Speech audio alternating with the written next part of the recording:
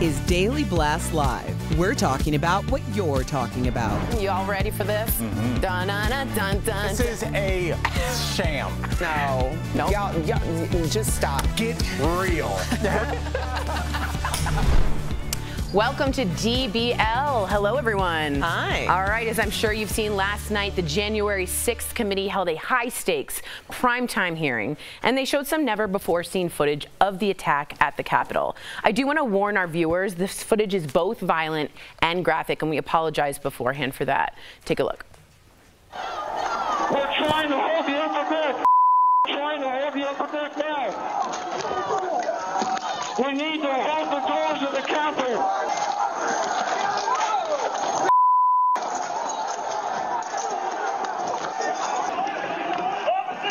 Get him up! He loves you!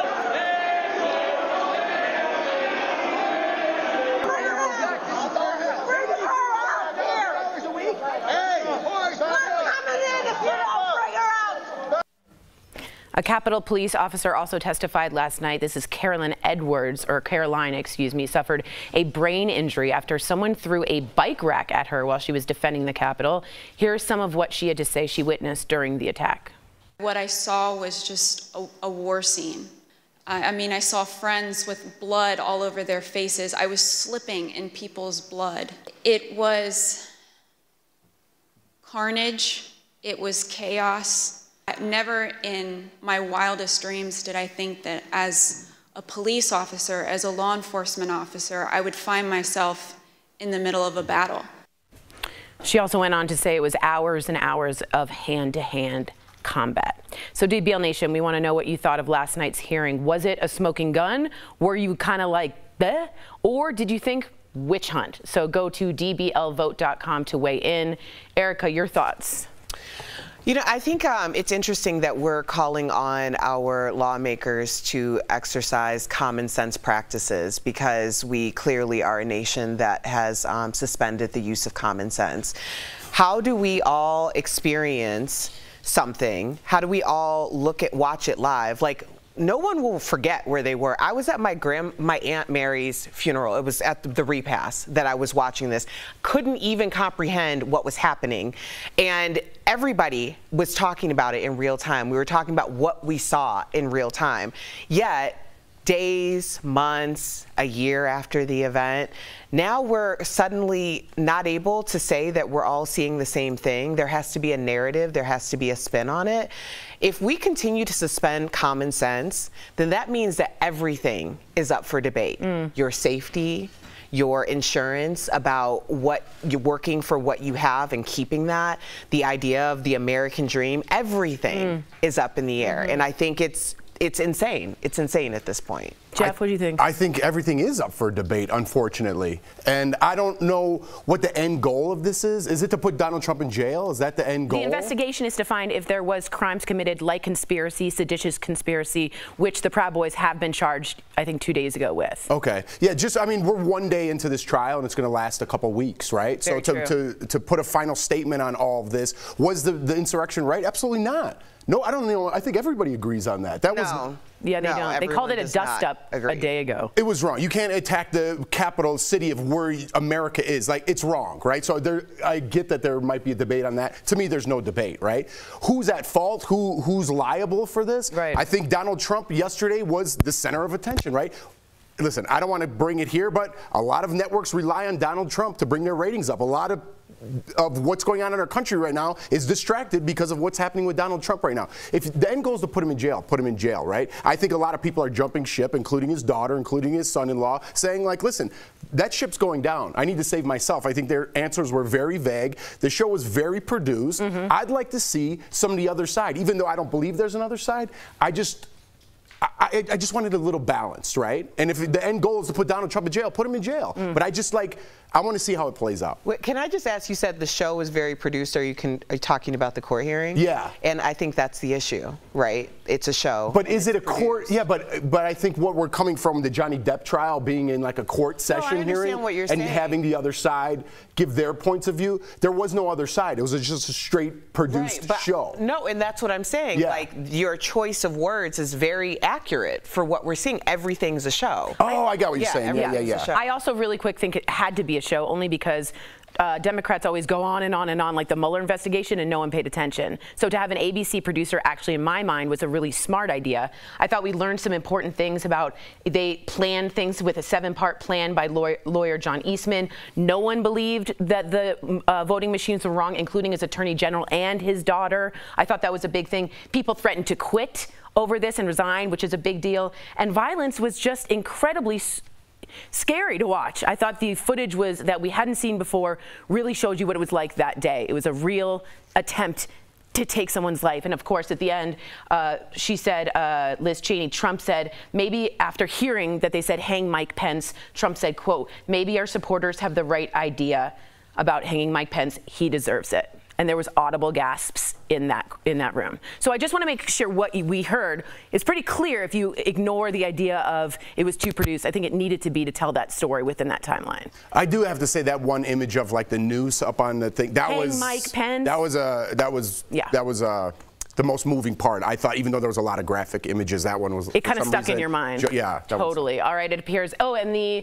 We're going to keep going. It appears that former President Donald Trump is kind of throwing his daughter Ivanka under the bus. This is, of course, after the committee played a portion of her taped testimony last night. Ivanka testified that after speaking to then Attorney General Bill Barr, she agreed with his assertion that the election wasn't rigged. Take a look. It affected my perspective. I respect Attorney General Barr. So I accepted what he was saying. This morning, Trump responded, saying, quote, Ivanka was not involved in looking at or studying election results. She had long since checked out and was, in my opinion, only trying to be respectful to Bill Barr and his opinion as Attorney General. He sucked, end quote. Now, if you're curious, here's some of the testimony from Bill Barr. Take a look at this. I had 3 discussions with the president that I can recall. One was on November 23rd, one was on December 1st, and one was on December 14th. And I've been through sort of the give and take of those discussions. And in that context, I made it clear I did not agree with the idea of saying the election was stolen and putting out this stuff, which I told the president was. Okay, so I want to ask a question of both of you. Many people we're finding out just did not straight up believe this whole big lie that we talk about, right? Which this is all based on, that there was problems with the voting machines and they should recount and all that. Do you think Trump himself believes that there is fraud in this election? Go around the horn. Erica, what do you think? You know what? Tori, I can't make sense out of nonsense. I really can't. I don't know what goes on. That's a fair response. I appreciate you. All right. Jeffrey, it's an I don't know. You can say I don't know. No, to the point that I mentioned before the show. Yeah. That you just stole. Yeah. Okay. No, I wanted to ask your opinion on it. Yes, that's what was my whole point. I believe he thinks in his mind. So you could testify Barr, or you could get Barr's testimony. You get his daughter's testimony. They're probably like, "Hey, Dad, we lost." Trump, I believe, in his mind, does not think he lost. He believes there was some coercion, there was something wrong. He needs an excuse in his mind while he lost because his mind won't accept defeat. Do you see what I'm saying? Like a narcissist in that way. I think it's a con, but interesting. Let's see the results. Do we have the poll results? No. Okay, stand by. We have them. Here we go. Smoking gun, 80%. Meh, 2%. Witch hunt, 18%. Seemed like it made an impact. Interesting. Coming up on DBL, we're continuing our conversation about the Capitol attack, how Republicans are responding to the hearing. Let's hear the other side. And later, Britney Spears is not free from the drama. We're taking you inside her wedding day where her ex-husband tried to crash it. Closed captioning. DBL isn't holding back. I've already spent my time and all of my sanity on trying to make you happy. I like a little cheese on my potatoes. That wasn't going on in my head. That's what we need more of, conversations in this country like this show. Thank you. DBL is all new every day. Okay, I apologize. I didn't understand. No, you don't need to apologize. She said I don't have a lot to say in my one point. Hey, y'all. That's all. Woo, hi. What's going on, you guys? It's Friday. Go for it. This is your I know. All right. If you want to hear the 7-point plan, I feel Funny. All right, the 7-part plan, according to Liz Cheney, just so you know. And by the way, it was a bipartisan hearing. Liz Cheney is a Republican, daughter of the one and only Dick Cheney. I never thought I'd be proud of Cheney, but I was very impressed with Liz Cheney last night. I thought she did a real patriotic duty. So the 7-point plan is: 1, he engaged in efforts to spread false information. Trump corruptly planned to replace the acting attorney general. Trump pressured Mike Pence to refuse to count the certified electoral votes. Trump pressured state election officials. Trump and his associates instructed Republicans in multiple states to create false electoral slates. 6, Trump summoned and assembled a violent mob in Washington and directed them to march on the Capitol. Remember that tweet that said, "Be there, it will be wild." And finally, as the violence was underway, Trump ignored multiple calls for assistance and failed to take action to stop the violence. We did learn something really interesting. He never made a call, Trump, to anyone in government, not the Secretary of Defense, not his own Attorney General, when all this went down. And many people, including his daughter, allegedly, asked more than once for him to call them to have it called off. So for the first time, we're hearing no government person was called from the president himself. He was in the dining room next to the Oval. This is so distracting. I'm so sorry. In the dining room, in the Oval Office, watching TV, and although Ivanka allegedly, which we'll hear, walked in twice and begged him to call off the mob, even the golden child could not convince him to do so. So we're going to see more about that coming up. Okay? Paint your lip real quick. Paint my lip.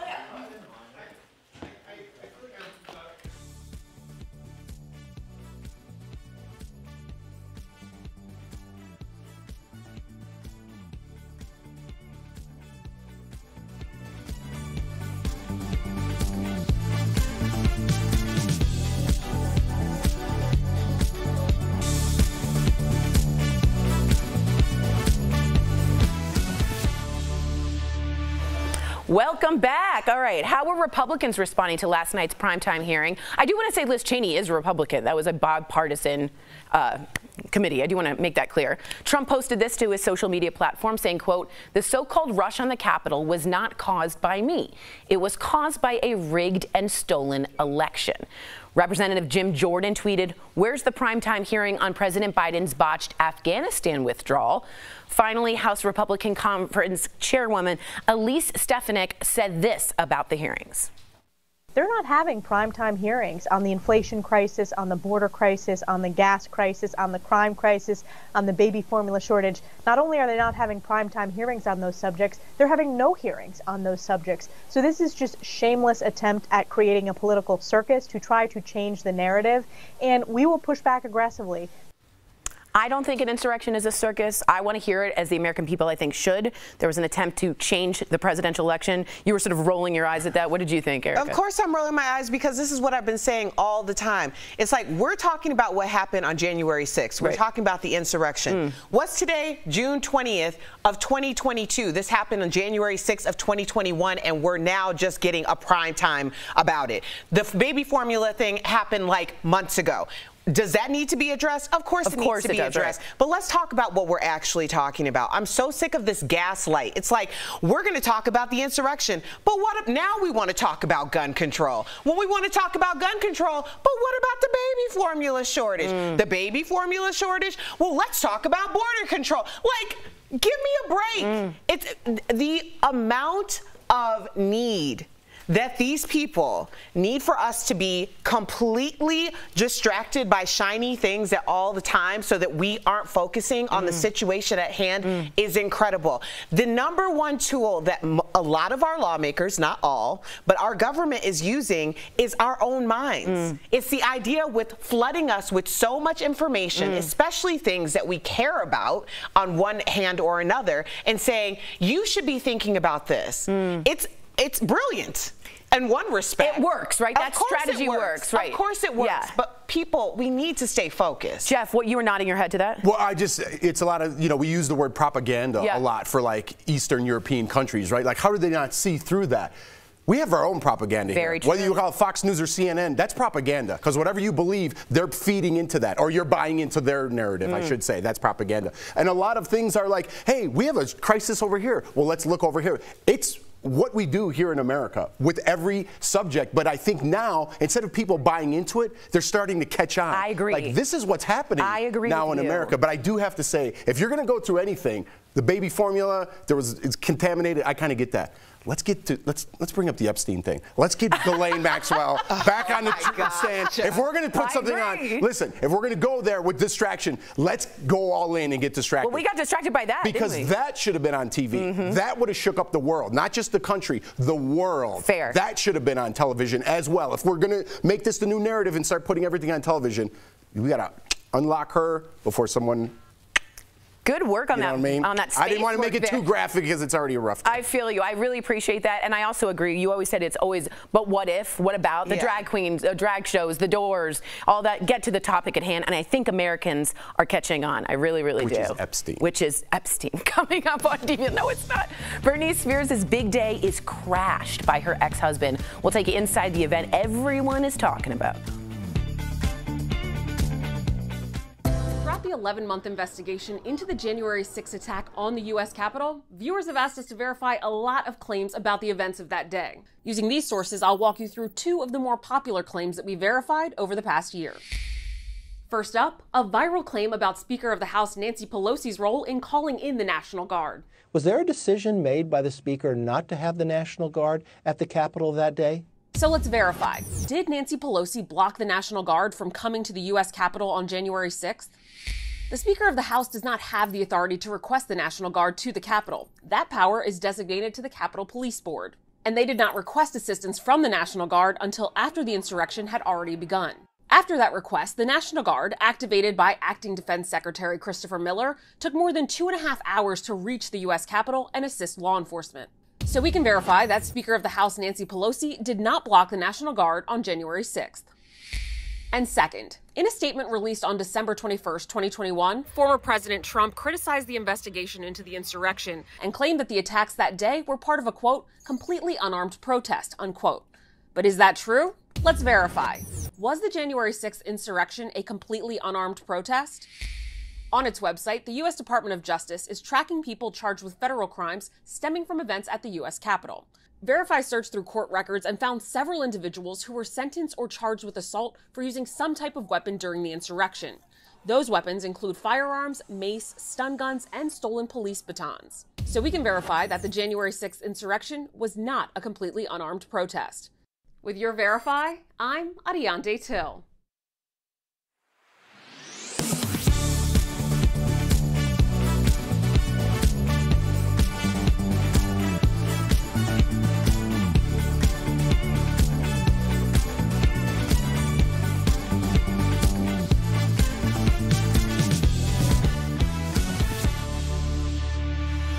Welcome back. Britney Spears has officially tied the knot, and we're going to talk about that in a sec. But first, her big day was almost completely ruined. Jason Alexander, not George. From Friends? Not George. Or Seinfeld, I'm sorry. I even got the show wrong. You will live that down. Oh, boy. Who was Britney's first husband back in 2004 for just 55 hours before they annulled the marriage, crashed her wedding just hours before the ceremony. Get this, he live streamed the entire thing. Take a look. First husband, here to crash it. No, my name's Jason Alexander. Britney invited me here. Britney Spears invited me here. She's my first wife, my only wife. I'm her first husband. I'm here to crash the wedding because nobody's here but Sam. Alexander then got into a physical altercation with Britney's security. He was then wrestled to the ground. He has been charged with trespassing, vandalism, and 2 counts of battery. What? How would you, what? Yeah, I'm the same way because I'm kind of like, what? I want to make fun of him, but this is serious. It's kind of scary. Especially after all we've seen with, you don't know if he has a weapon on him. You don't know what's going on. Yeah, what would he have done if he did get to Britney? What was his plan? No weapon. What was his plan, though? What was his end game? Yeah, he might be high, but it's on clout because clout is a hell of a drug. Like, seriously. That's crazy. I mean, just seizing any opportunity for relevancy. Like, first of all, who announces their crash? I know. Crash parties before, and I've never been like, party crasher coming through. And film it. Yeah. I mean, that's ridiculous. I did think that's I'm going to go back to leave Britney alone, y'all. Just leave her alone. I agree. She married that dude. It's her fault. Oh, well, for 55 hours. Now, despite her ex crashing the wedding, the ceremony went ahead as planned. Britney walked down the aisle to Elvis Presley's Can't Help Falling fallen in love before the couple wed in front of 60 guests. The bride wore a custom wedding dress designed by Donatella Versace, that's she, who is also in attendance, and a close friend, Paris Hilton, who wore this star-spangled black dress to the celebration, posted to Instagram saying, "Fairy tales do exist." Other guests include Paris's mom, Kathy, Madonna, Drew Barrymore, and Selena Gomez. But it was who didn't show that has some people talking. Her mom, her sister, Jamie Lynn, and of course her estranged father were not invited. Her two sons with ex-Kevin Federline were not there either. The only family member that was there was her brother Brian, and I think that's okay if that's who you feel safe with. If it's 60 guests, invite the one person you trust. Do you agree? Yeah, I agree that your wedding day needs to be about you. Thank you. And you shouldn't have any distractions, like especially for people who are going to be there wanting to be a distraction. Thank you. It shouldn't be allowed. What do you think, Jeff? When I first saw this, I was like, it's kind of sad. I don't know who the other 55 guests were. We see the top 5 celebrities. Yeah. But does she have any friends? Right. Does she have any family like that goes way back, like that could ground her in any way? I don't think she does. I don't know. But that's sad to me. Yeah. That's sad to me that her friends are like Paris Hilton, because I don't know. It's just weird that her friends are celebrities and she has no friends or family there. I think she's been isolated for a long time. I think you're right. We'll be right back. Promotional consideration is brought to you by... We all want to save as much money as possible. So, is turning off your air conditioner when you leave the most cost-efficient way to cool your home? We're verifying. Our sources are Nathan Morey with SRP and the U.S. Department of Energy. On the surface, it all makes sense. Turning off your air conditioning means it isn't using electricity. I think one of the misconceptions is that if you turn that air conditioning off when you go to work and then you come home, you're going to save a lot of money. SRP says while it can depend on the home, generally that's not the case, because when you are gone, the temperatures keep going up and up. That means more work for your air conditioner. Because your house will heat up, all the materials in your home will heat up. So then your air conditioning system actually has to work harder once you turn it back on. So how do you actually save the most money? Well, SRP says to turn your thermostat up to around 78 or 80 degrees. In fact, the Department of Energy says the closer it is to the outside temperature, the less energy that's used. And when you leave, make sure to bump up your temperature a little higher. Just set it back a couple of degrees, whatever you're comfortable with, and it'll help save money. So we can verify that generally, no.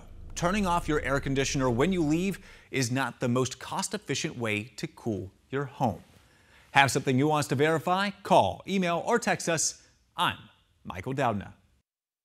The Families First Coronavirus Response Act was passed in March of 2020, and it barred states from disenrolling people from Medicaid, even if they otherwise would have become ineligible. In return, states received expanded federal funding for their Medicaid programs. As federal pandemic programs start to phase out, some are wondering what's going to happen to Medicaid. Verify reader Thomas texted us asking, is Medicaid coming to an end in July? So Thomas, let's verify. Our sources are the Department of Health and Human Services, the Commonwealth Fund, a nonprofit with a focus on healthcare policy, the Center on Budget and Policy Priorities, a nonpartisan research and policy institute, and the Urban Institute, a nonprofit research organization focused on advancing upward mobility and equity. We can verify, no, Medicaid coverage will not come to an end in July. But what should be ending on July 15th is the rule protecting expanded Medicaid coverage during the pandemic. But people who have Medicaid won't lose their coverage on that day. That's because HHS told states it would give them 3 months warning before ending it. And that deadline passed with no word from HHS. According to a September 2021 blog post from the Commonwealth Fund and a March 2022 blog post from the Center on Budget and Policy Priorities, once the public health emergency ends, states can begin to redetermine the eligibility of people enrolled in Medicaid. HHS has given states 14 months to complete that process. A September 2021 Urban Institute report estimated that states could disenroll as many as 15 million people during that period for a number of reasons, including an increase in income or administrative issues. So no, Medicaid is not ending in July, but states will be able to redetermine your eligibility once the public health emergency ends. With your Verify, I'm Ariane Till.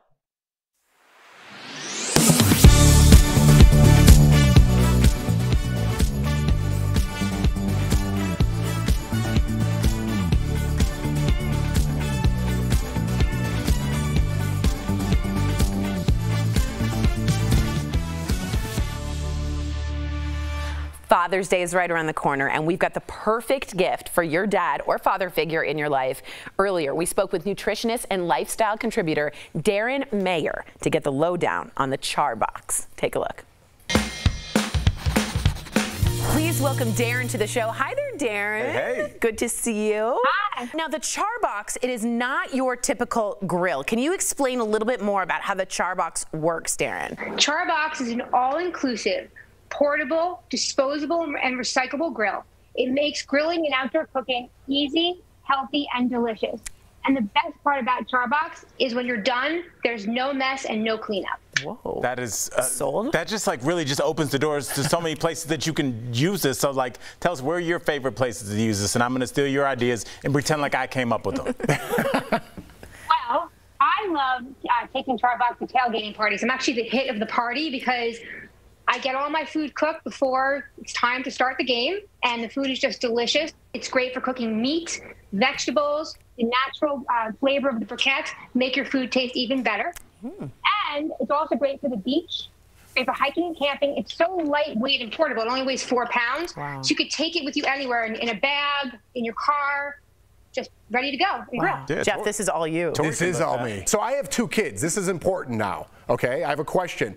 Can I roast marshmallows on this grill as well? That's all. Yeah. S'mores. That's a very good question because when I grill with the Char Box, I always have a great dessert of s'mores and with marshmallows and chocolate. And you can cook all of that on the Char Box. Wow. Okay, I'm in. I know. It is so affordable. It's only $25 for the whole thing. Wow. You have a lot of money left over to buy your beers, your wine, your water, whatever you want. That's amazing. 3 words, Father's Day gift. DBL Nation, get your dad a Char Box this Father's Day. They are available on charbox.com or on Amazon, Walmart, and soon to be 7-Eleven. Darren, thank you so much for joining us today. Right up your alley, right, Dad? Yes, one word. One word, Dad. Yeah, no, for sure. If you're going tailgating, grab some beer, grab this thing, throw them all away, get to the game. I like your pantomimes. Get to the game. Very good. Erica, good grill, yeah? Yeah, Father's Day is on Juneteenth this year, so we grilling up. Oh, I love it. DBL is new. Double. Every day. We will see you Monday, same time, same place. Y'all be good to yourselves, be good to others, and have a very safe weekend. And your co-host. And your co-host. I'll be nicer to Jeff. Bye, guys.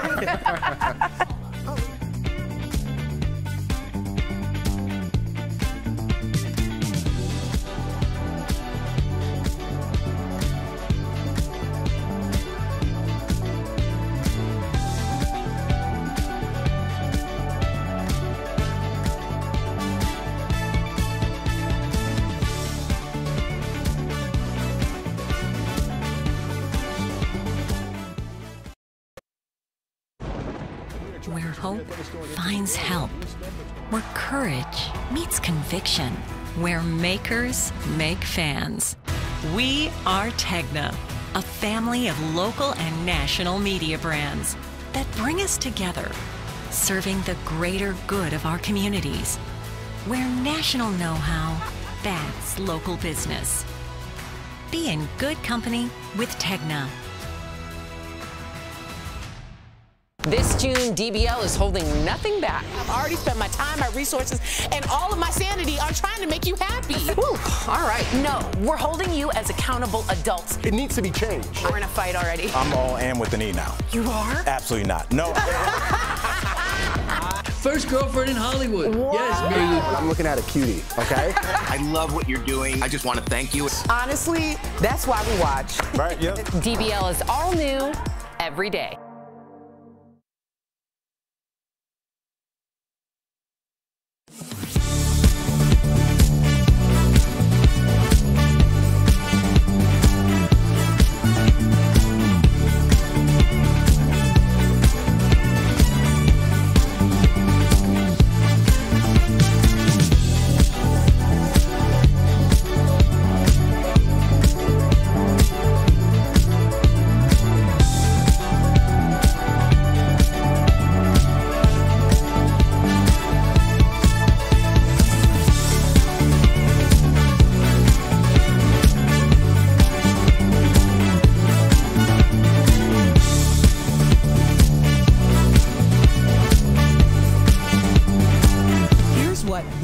talking about today on Daily Blast Live. For the first time, we are hearing disturbing new details about the attack at the U.S. Capitol building as a Capitol police officer recalls being trampled by rioters.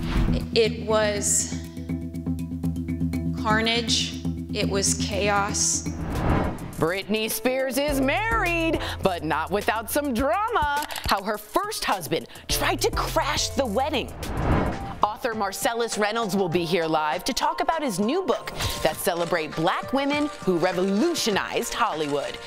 And Dr. Yoon is back. He'll be here live with the do's and don'ts of protecting summer skin.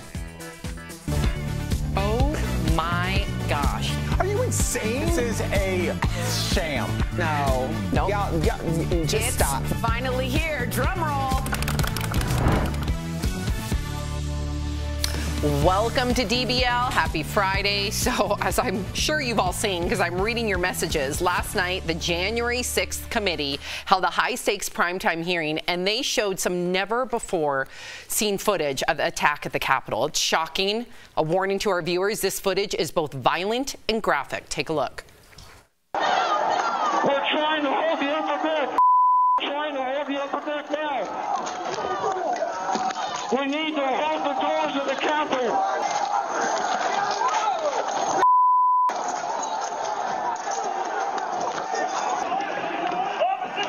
Get him up! He loves you! Bring her out here! Hey, boys! We're coming in if you don't bring her out! That is surreal. A Capitol police officer also testified last night. Caroline Edwards suffered a brain injury after someone threw a bike rack at her while she was defending the Capitol. Here's some of what she said she witnessed during the attack. What I saw was just a war scene. I mean, I saw friends with blood all over their faces. I was slipping in people's blood. It was carnage. It was chaos. Never in my wildest dreams did I think that as a police officer, as a law enforcement officer, I would find myself in the middle of a battle. DBL Nation, we have to hear from you. What do you think of last night's hearing? Was it, in your opinion, a smoking gun? Were you like, or did you believe it's a witch hunt, or do you believe it's a witch hunt? Tori, what did you think when you were, and I see you taking notes right now, what did you think of the hearing last night? It's hard to watch that. I don't like really watching the that whole thing, and then you saw. How does it make you feel? Why is it difficult for you to see that? It's hard for people, like, for instance, the Washington Commanders, I think defensive coordinator called it a dust-up just like 2 days ago. It's not a dust-up. And Brian Sicknick's wife, he died of strokes right after that. The police officer was there, right behind Caroline Edwards. And I just think people needed to see the actual footage from an unbiased documentarian, and I appreciated that. I also thought Liz Cheney, I never thought I'd say I liked a Cheney in my life. This is a patriotic woman. She is a Republican who said, there will come a day when President Trump is gone, but your dishonor will remain. And I thought that was a really telling thing. The other thing she said that no one's ever heard is a quote from Trump after he heard they were yelling, "Hang Mike Pence, hang Mike Pence." There was a gallows on the field. That was told to Trump in the dining room as he was watching TV next to the Oval Office. And his quote was, "Maybe our supporters have the right idea. He deserves it." There was audible gasps in the room. No one has heard that. You will hear more bombshells like this, like what I thought was a 7-part plan that Trump had thought of way long ago to make this happen, including ending with the tweet, "Get there, it will be wild," about January 6th. Steve Bannon saying there will be hell tomorrow, repeating it. This seems like a conspiracy is what they're trying to prove. I thought they did a good job. They said they're going to blow the roof off. Do you believe they blew the roof off with yesterday's? I think you needed to start with a lot of expose, and that just means painting the picture of like timeline. Because people don't know when the whole idea is the Proud Boys and the Oath Keepers were the ones who started stacking their way into the Capitol, and that was planned by a meeting on January 5th. So having that play through, I think you needed to set it up. It's not the most exciting, but we needed to sort of all be on the same page in my mind. Well, I don't know if the same page is ever going to be possible. I mean, the idea that... Yeah, with information, you're right. Yeah. That event, you know, January 6, 2021, we all remember where we were. I was at my Aunt Mary's repast after the funeral in Red Springs, North Carolina, and I remember having to drive 3 hours in an area I wasn't familiar with and being very nervous because I didn't know what was happening in the rest of the country. That, to me, is a significant event. It's something I'll never forget. So that doesn't equate to a dust-up, but someone else can look at all of this with all of this information and call it that. And I think that's the problem. Right. How can they call it that? Because people are committed to their own narratives, not the facts. If we were here yesterday, we saw it. Exactly. But not everybody's even talking about this today. Right. A lot of people, some programs didn't even show it. Right. So some people don't even know what really went down. I do want to address this really quickly. It appears that former President Donald Trump is kind of throwing his daughter Ivanka under the bus. This is, of course, after the committee played a portion of her taped testimony last night. So Ivanka testified that after speaking to then Attorney General Bill Barr, that she agreed with his assertion that the election wasn't rigged. Take a listen. It affected my perspective. I respect Attorney General Barr. So I accepted what he was saying. So this morning, Trump did respond saying, quote, Ivanka was not involved in looking at or studying election results. She had long since checked out and was, in my opinion, only trying to be respectful to Bill Barr and his position as Attorney General. He sucked. Now, if you're curious, here is some of that testimony from Bill Barr. I had 3 discussions with the president that I can recall. One was on November 23rd, one was on December 1st, and one was on December 14th. And I've been through sort of the give and take of those discussions. And in that context, I made it clear I did not agree with the idea of saying the election was stolen and putting out this stuff, which I told the president was. Jeff, do you think that President Trump believes truly that the election was stolen, or it's more of a power play? I believe that he thinks it was stolen. I think Barr thinks it was stolen. I think his daughter, even though with her vague answer, she could be like, Dad, you lost. It's over. No matter who tells him, in Trump's mind, this is just my belief, I'm not a psychologist, he believes it was stolen from him. He believes what he's saying. There's got to be some sort of term.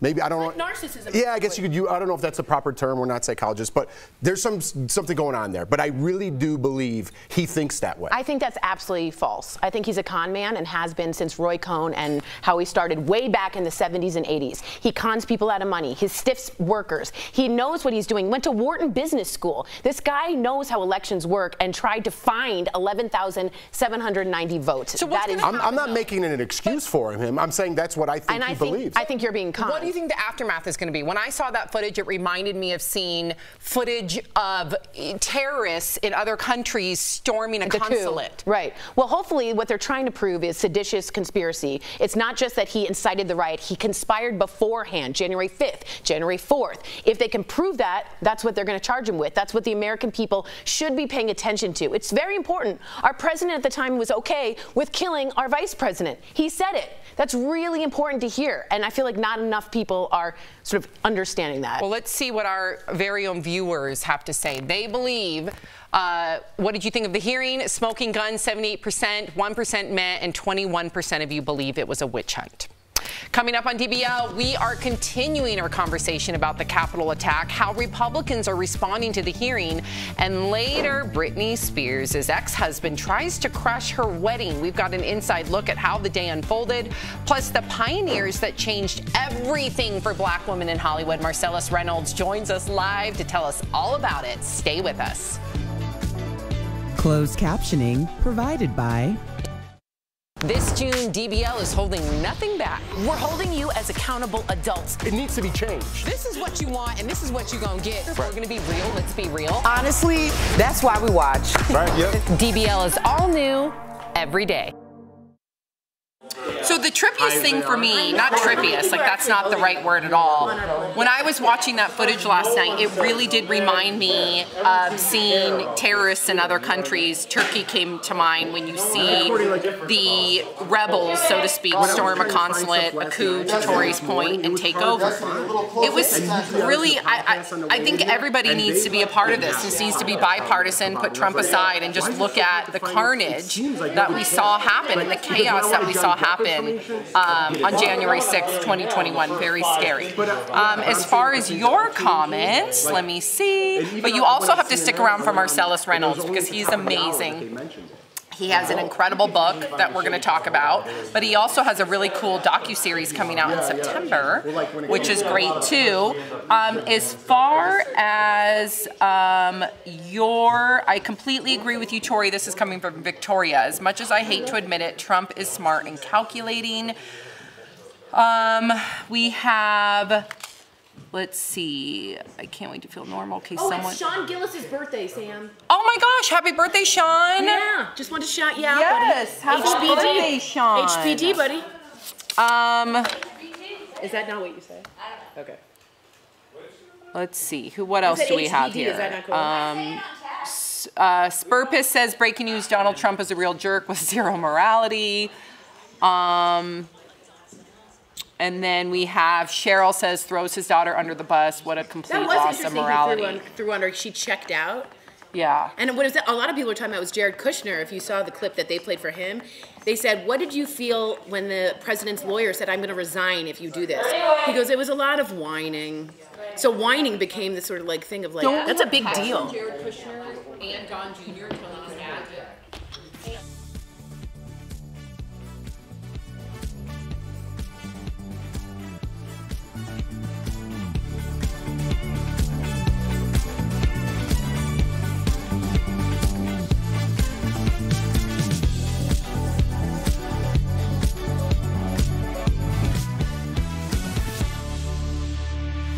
Welcome back. So how are Republicans responding to last night's primetime hearing? Trump posted this to his social media platform saying, quote, "The so-called rush on the Capitol was not caused by me. It was caused by a rigged and stolen election." Representative Jim Jordan tweeted, "Where's the primetime hearing on President Biden's botched Afghanistan withdrawal?" Finally, House Republican Conference Chairwoman Elise Stefanik said about the hearings, take a look.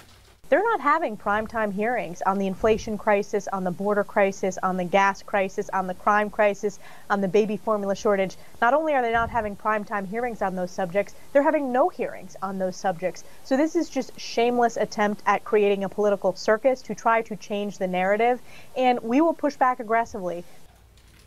Erica, you were shaking your head. Yeah. This gaslight situation is completely beyond me. This what about politics, completely beyond me. This is an absolute ploy to have Americans be distracted by other things that they truly care about and absolutely deserve a platform. We're talking about what happened on January 6, 2021. We're, June 10th, 2022? That's how long we've waited to sit down and have this conversation. That's how long we've waited for all the facts to come out. So you want to bring up the formula crisis, which was a crisis, which the Republicans did shut down. Thank you. And did vote against, you're right. Right, which is all about, it has happened in the past couple of months.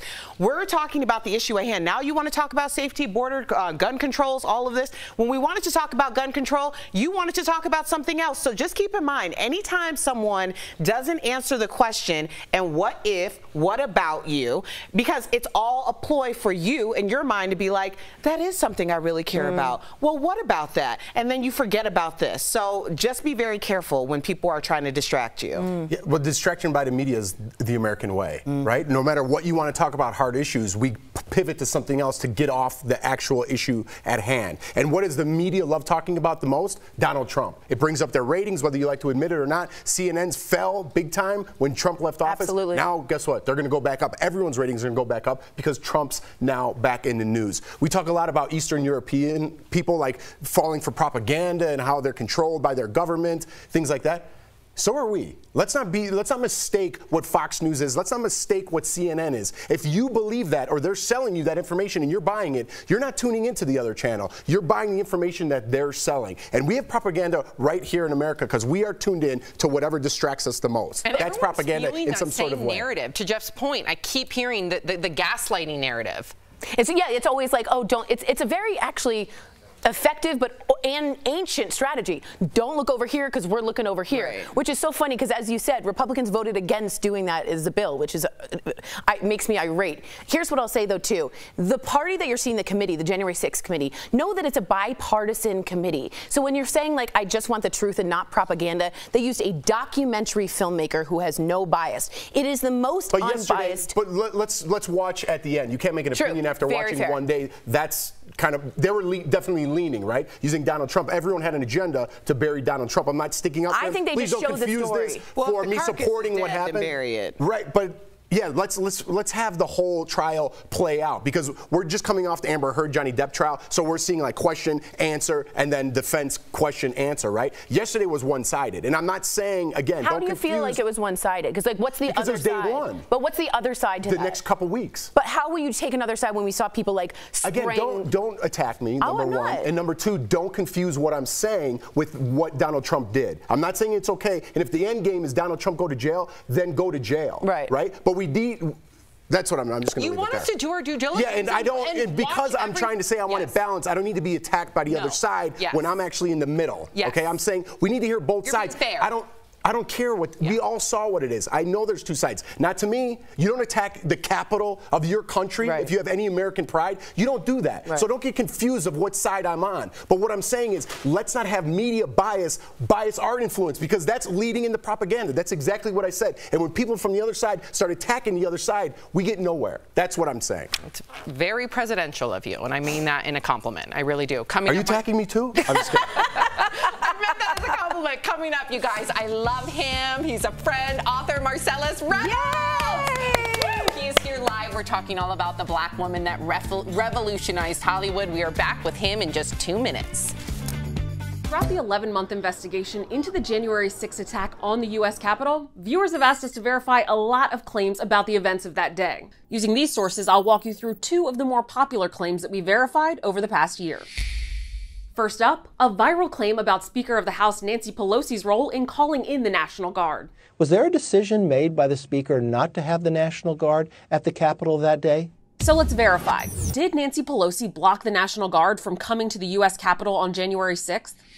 The Speaker of the House does not have the authority to request the National Guard to the Capitol. That power is designated to the Capitol Police Board. And they did not request assistance from the National Guard until after the insurrection had already begun.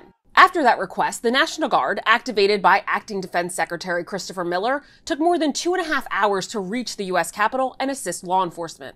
So we can verify that Speaker of the House Nancy Pelosi did not block the National Guard on January 6th. And second, in a statement released on December 21st, 2021, former President Trump criticized the investigation into the insurrection and claimed that the attacks that day were part of a, quote, completely unarmed protest, unquote. But is that true? Let's verify. Was the January 6th insurrection a completely unarmed protest? On its website, the U.S. Department of Justice is tracking people charged with federal crimes stemming from events at the U.S. Capitol. Verify searched through court records and found several individuals who were sentenced or charged with assault for using some type of weapon during the insurrection.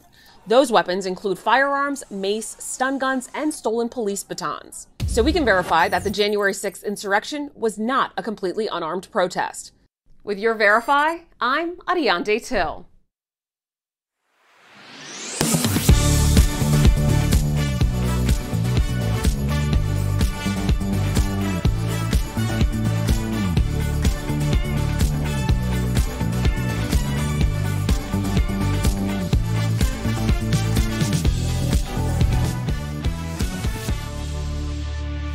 Welcome back. From Hattie McDaniel to Regina King. I'm looking at this book, you guys. Oh my God, it's just amazing. The countless black women who revolutionized Hollywood deserve our attention. And here to celebrate them with his new book, Supreme Actresses, put your hands together for author Marcellus Reynolds. Hi. First of all, your book is gorgeous. Like, I was just telling Erica Cobb over here that every single person needs to have this on their coffee table. Yes. Because it's a showstopper. Yes. And the interviews are incredible. Very much so. Thank Very much you. so. Yes, it's a beautiful book. Marcellus, how are you, my friend? My first question. I'm good. Good to see you. Good to see you. Why did you choose to write specifically about black women in Hollywood in this book? I wrote about what I know, Jeff. I wrote about my first love, right? You know, my mother, my grandmother, those were the women that raised me, that created me, that loved me, that nurtured me. And I also wrote about actors and acting as part of the craft. And specifically with this book, I wrote about black women because they don't get the kind of love maybe and the kind of respect that their white peers get in Hollywood. And I didn't want some of these women to be lost to history. You know what I mean? There's a whole generation of people who may not know who Dorothy Dandridge or Josephine Baker are. Bless you. I am here for it. Let me talk about my spirit goddess, Gabrielle Union, because she wrote the foreword to Supreme Actresses. So what stood out to you? The thing I love best, well, first and foremost, that foreword is fire. It is like a call to arms for Hollywood. She snatched Hollywood all the way up. You know, she told all the truth. And I love how she examines this idea of onlyness. Like, so often when black people become successful, they're the only person in the room that's the person of color. And I loved how she sort of broke that down and made it applicable to everyone. Right. And I also love this idea that she really expanded upon about black sisterhood, about it not being a competition, about how if she doesn't get a part, she's happy for the other person that gets a part, because what she hopes is that that creates another opportunity and another opportunity, another door opens. You know, and she walks it like she talks it, because I got to tell you, I have reached out to her a couple times. She has absolutely given me the best advice. I mean, she is for real like one of the best people I have ever been able to be encountered with. Everything. Yeah. Everything. And I have to say that picture of her looking down says everything you just said, Marcellus, in a way visually that was lovely. Of the actresses featured in the book, did someone surprise you? Whose story impacted you the most? Dorothy Dandridge. I think that's like a morality tale for all time. This was the first black woman to receive a Best Actress Oscar nomination, the first black woman to present an Oscar at an Oscar award ceremony. She's one of the most famous women. She's also the first black woman to appear on the cover of Life magazine. She dies alone in a hotel room with less than $100 in her bank account. And I think for me, that's like a morality tale, how you can fly so high and almost touch the sky and then fall to earth. And I just think that's profoundly sad. It is. It's tragic. It's unjust. Marcellus, I wish we had more time with you. We're going to have you on this panel. And I told Erica, like, I think Erica needs to be in one of your books. Yes, Erica. Let's talk about it. First of all, Sam, that was super dope. Thank you. Marcellus, don't feel any type of way. I understand. Volume 2, Volume 2. That's amazing. Marcellus, we adore you. Thank you so much for talking with us. And please, to our viewers, you gotta get a copy of Supreme Actresses, Iconic Black Women Who Revolutionized Hollywood at any bookstore. It's so heavy, too. I like a heavy, good coffee table book. We'll book. be right back. Thank you so much, Marcellus. We love you. Thanks, buddy. Bye. Promotional consideration is brought to you by... We all want to save as much money as possible. So, is turning off your air conditioner when you leave the most cost-efficient way to cool your home? We're verifying. Our sources are Nathan Morey with SRP and the U.S. Department of Energy. On the surface, it all makes sense. Turning off your air conditioning means it isn't using electricity. I think one of the misconceptions is that if you turn that air conditioning off when you go to work and then you come home, you're going to save a lot of money. SRP says while it can depend on the home, generally, that's not the case. Because when you are gone, the temperatures keep going up and up. That means more work for your air conditioner. Because you're house will heat up, all the materials in your home will heat up. So then your air conditioning system actually has to work harder once you turn it back on. So how do you actually save the most money? Well, SRP says to turn your thermostat up to around 78 or 80 degrees. In fact, the Department of Energy says the closer it is to the outside temperature, the less energy that's used. And when you leave, make sure to bump up your temperature a little higher. Just set it back a couple of degrees, whatever you're comfortable with, and it'll help save money. So we can verify that generally, no. Turning off your air conditioner when you leave is not the most cost-efficient way to cool your home. Have something you want us to verify? Call, email, or text us. I'm Michael Doudna. The Families First Coronavirus Response Act was passed in March of 2020, and it barred states from disenrolling people from Medicaid, even if they otherwise would have become ineligible. In return, states received expanded federal funding for their Medicaid programs. As federal pandemic programs start to phase out, some are wondering what's going to happen to Medicaid. Verify reader Thomas texted us asking, is Medicaid coming to an end in July? So Thomas, let's verify. Our sources are the Department of Health and Human Services, the Commonwealth Fund, a nonprofit with a focus on healthcare policy, the Center on Budget and Policy Priorities, a nonpartisan research and policy institute, and the Urban Institute, a nonprofit research organization focused on advancing upward mobility and equity. We can verify, no, Medicaid coverage will not come to an end in July. But what should be ending on July 15th is the rule protecting expanded Medicaid coverage during the pandemic. But people who have Medicaid won't lose their coverage on that day. That's because HHS told states it would give them 3 months warning before ending it. And that deadline passed with no word from HHS.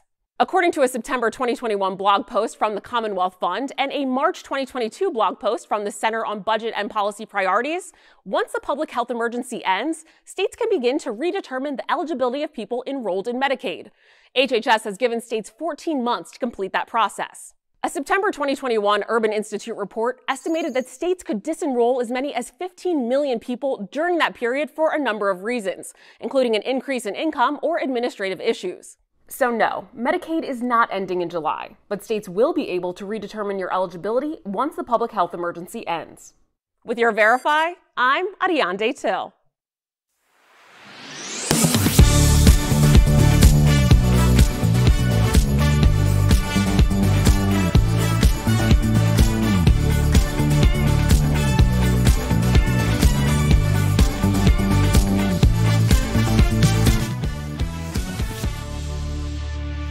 Welcome back. The city of Amarillo, Texas is asking for our help. Okay, everybody keep your eyes peeled. Officials posted this picture of a mysterious creature outside the zoo. That was captured early in the morning back in May. They're not sure if it's a person with a strange hat or a chupacabra or some other unidentified Amarillo object. What do you think it is? That's an animal going up. What do you mean? It's not somebody sitting. It's an animal going up something, no? I once thought that there was some unidentified object in my backyard, but it turned out that it was just like a gnat that was flying super close to the actual What do video. you think it was? I don't know, like a fairy or something. Chupacabras, fairies. If you're leaving us, you can watch the second half of the show online. Watch on YouTube, dailyblastlive.com, or our app. But if you get the second half of the show where you are, here is what's ahead. Britney Spears isn't free from the drama. We're taking you inside her wedding day full of surprises. And if you're headed outside this summer, you gotta stick around because Dr. Yoon is here live to share the do's and don'ts of summer skincare.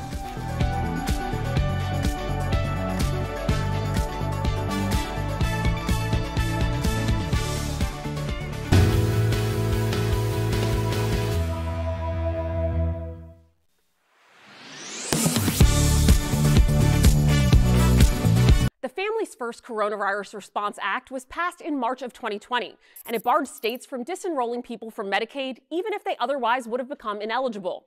In return, states received expanded federal funding for their Medicaid programs. As federal pandemic programs start to phase out, some are wondering what's going to happen to Medicaid. Verify reader Thomas texted us asking, is Medicaid coming to an end in July? So Thomas, let's verify. Our sources are the Department of Health and Human Services, the Commonwealth Fund, a nonprofit with a focus on healthcare policy, the Center on Budget and Policy Priorities, a nonpartisan research and policy institute, And the Urban Institute, a nonprofit research organization focused on advancing upward mobility and equity. We can verify, no, Medicaid coverage will not come to an end in July. But what should be ending on July 15th is the rule protecting expanded Medicaid coverage during the pandemic. But people who have Medicaid won't lose their coverage on that day. That's because HHS told states it would give them 3 months warning before ending it. And that deadline passed with no word from HHS. According to a September 2021 blog post from the Commonwealth Fund and a March 2022 blog post from the Center on Budget and Policy Priorities, once the public health emergency ends, states can begin to redetermine the eligibility of people enrolled in Medicaid. HHS has given states 14 months to complete that process. A September 2021 Urban Institute report estimated that states could disenroll as many as 15 million people during that period for a number of reasons, including an increase in income or administrative issues. So no, Medicaid is not ending in July, but states will be able to redetermine your eligibility once the public health emergency ends. With your Verify, I'm Ariane Till.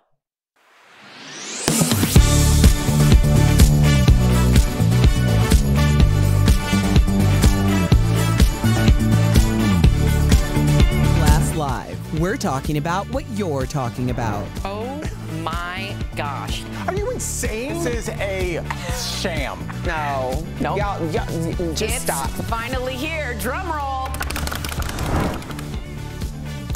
Welcome to DBL. So Britney Spears has officially tied the knot, and we're going to talk about that, of course, in a second. But first, her big day was almost completely ruined. Jason Alexander, who was Britney's first husband back in 2004 for like 55 hours before they annulled the marriage, crashed her wedding just hours before the ceremony. And get this, he live streamed the whole thing. Take a look. First husband, here to crash it. No, my name's Jason Alexander. Britney invited me here. Britney Spears invited me here. She's my first wife, my only wife. I'm her first husband. I'm here to crash the wedding because nobody's here but Sam. Woo! Alexander got into a physical altercation with Britney's security and was wrestled to the ground, seen here in this photo from TMZ. He's being charged with trespassing, vandalism, and 2 counts of battery. Wow. How would you handle that situation, Jeff? What was his end game? That's what I want to know. Clout. Yeah, I think he got what he wanted. You're absolutely right. It's all about the clout. Can you explain what clout is for people? Because I'm not sure everyone knows. When you're trying to use someone or a platform in order to like elevate yours. So the fact that I mean, maybe let's just say that this was done with pure intentions. Like, oh my gosh, the love of my life, my first wife is getting married today. Then do it with your whole chest. Run in there during the ceremony. Yell that you never loved him, you always loved me. Don't record it, but with security and the decorators talking about I crashed a wedding. Who announces that they're crashing a wedding? You either crash it or you don't. This is the reason why Britney can't have any people in her life that were there before. Because everybody has tried to benefit off of her, and they do stuff like this. It's like a visual representation of Britney's life, to be honest. There she is in the tent about to get married with people who support her, 60 people, a nice small group, her brother, you know, whatever. How did you find out? I think that people Britney knew the Spears was getting married? Yeah, we did this story yesterday. Yeah. I wasn't here yesterday. Oh, there was a tent being put up, and people on an aerial image could see, and so it just shows the chaos on one side and the good on the other. That was all I was saying. Well, despite her ex. You miss one day, you lose all news. Me too. Me too. I come back on Monday. I'm like, what happened? And I didn't even pick up my phone yesterday because it was my daughter's birthday. So Happy birthday, Soph. Happy birthday, Soph.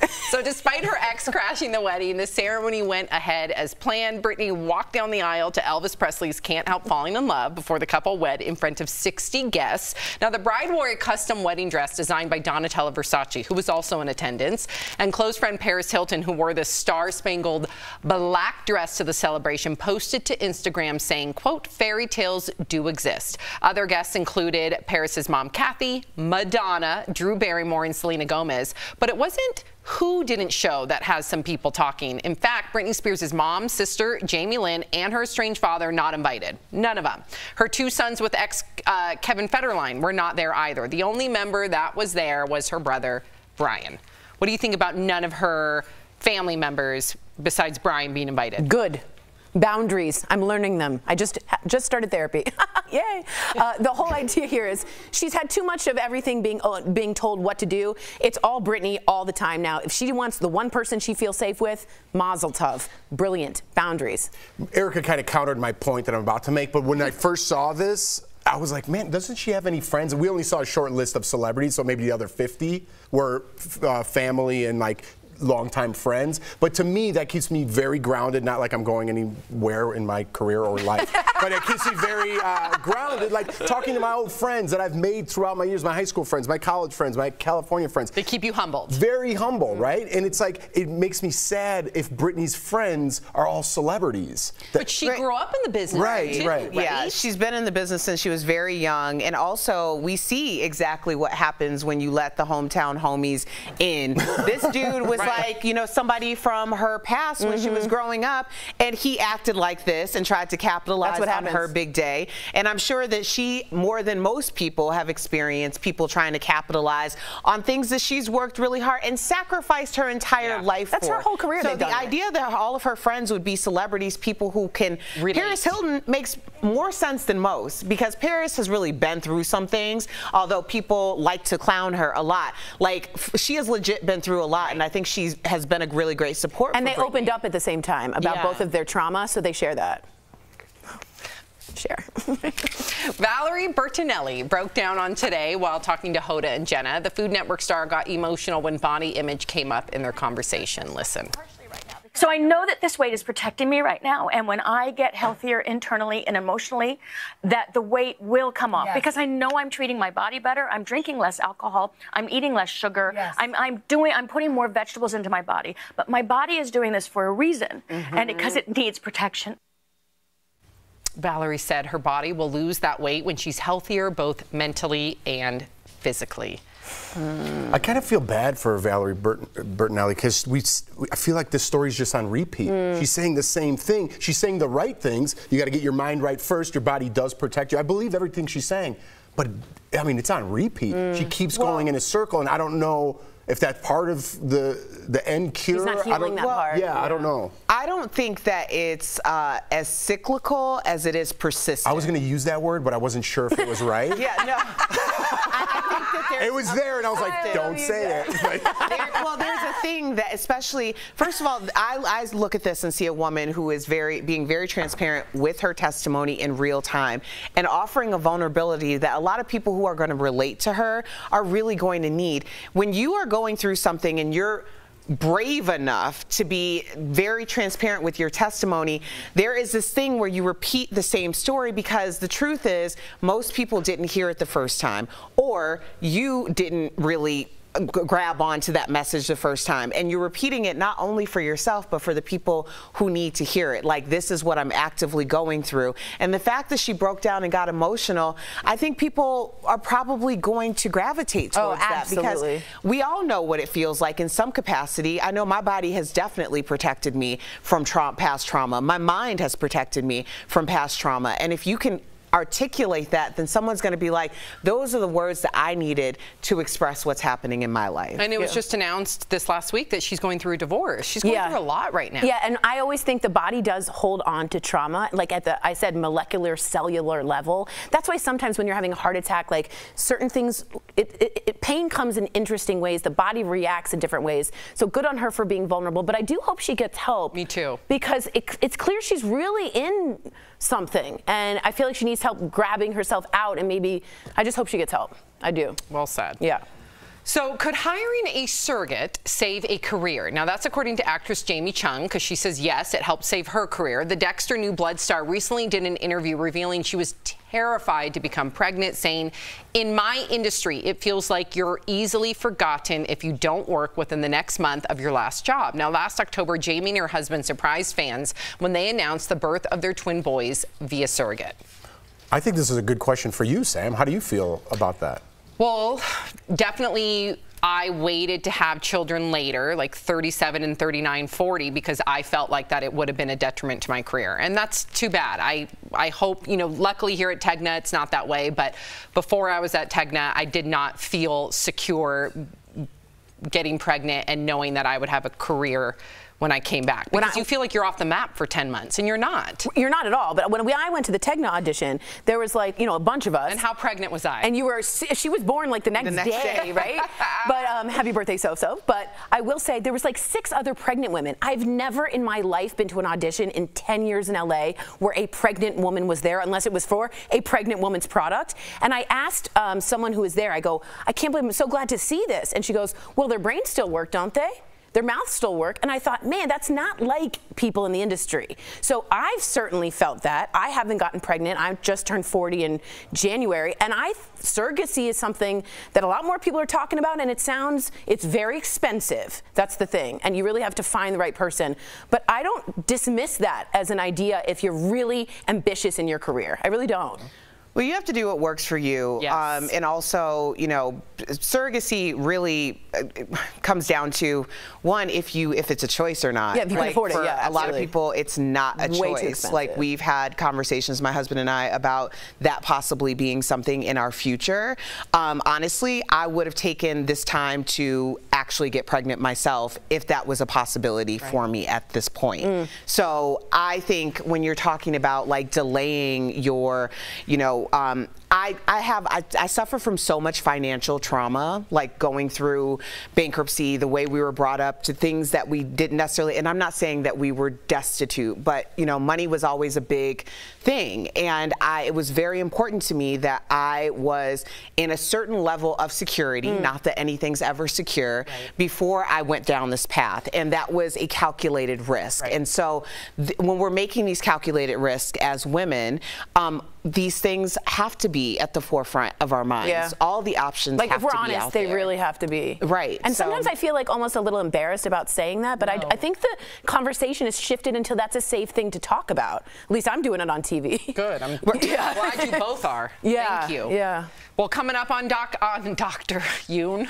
It's not your show, Dr. Yoon. It's a new segment. He's like, all right. Yep, it ain't your show.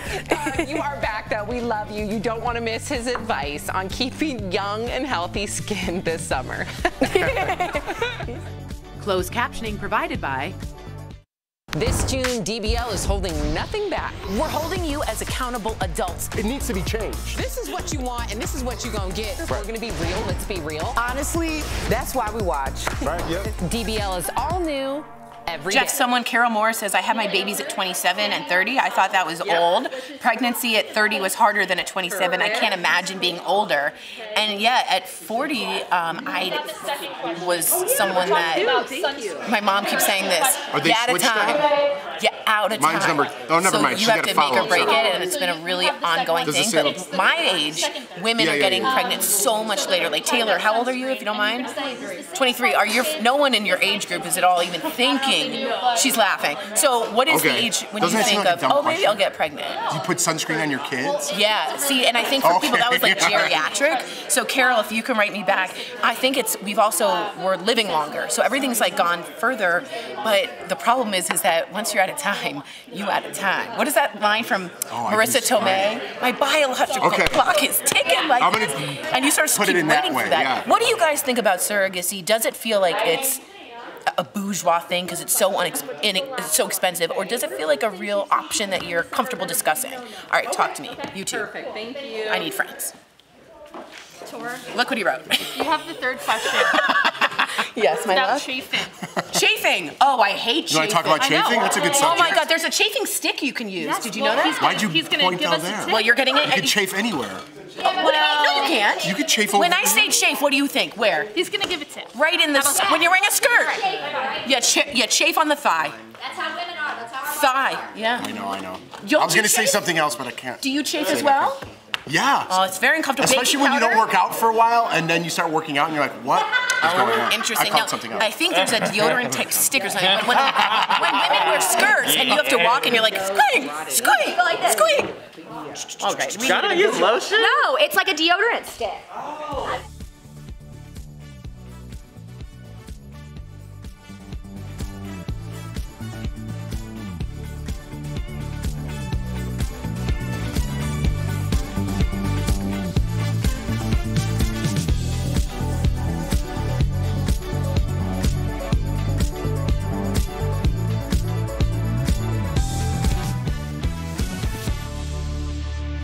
Welcome back to the Dr. Yoon Show. At this point, we might as well call him our resident holistic plastic surgeon. We have Dr. Yoon here to talk all about the do's and don'ts of protecting your skin this summer. Yay! Dr. Yoon. Welcome back. We've missed you. Okay, so Dr. Yoon, is it really true we have to reapply sunscreen every 2 hours, or is that a bit excessive? Yes, you really should. The way you got to think about sunscreen is that the sunscreen molecules basically kind of get used up the more sun you get.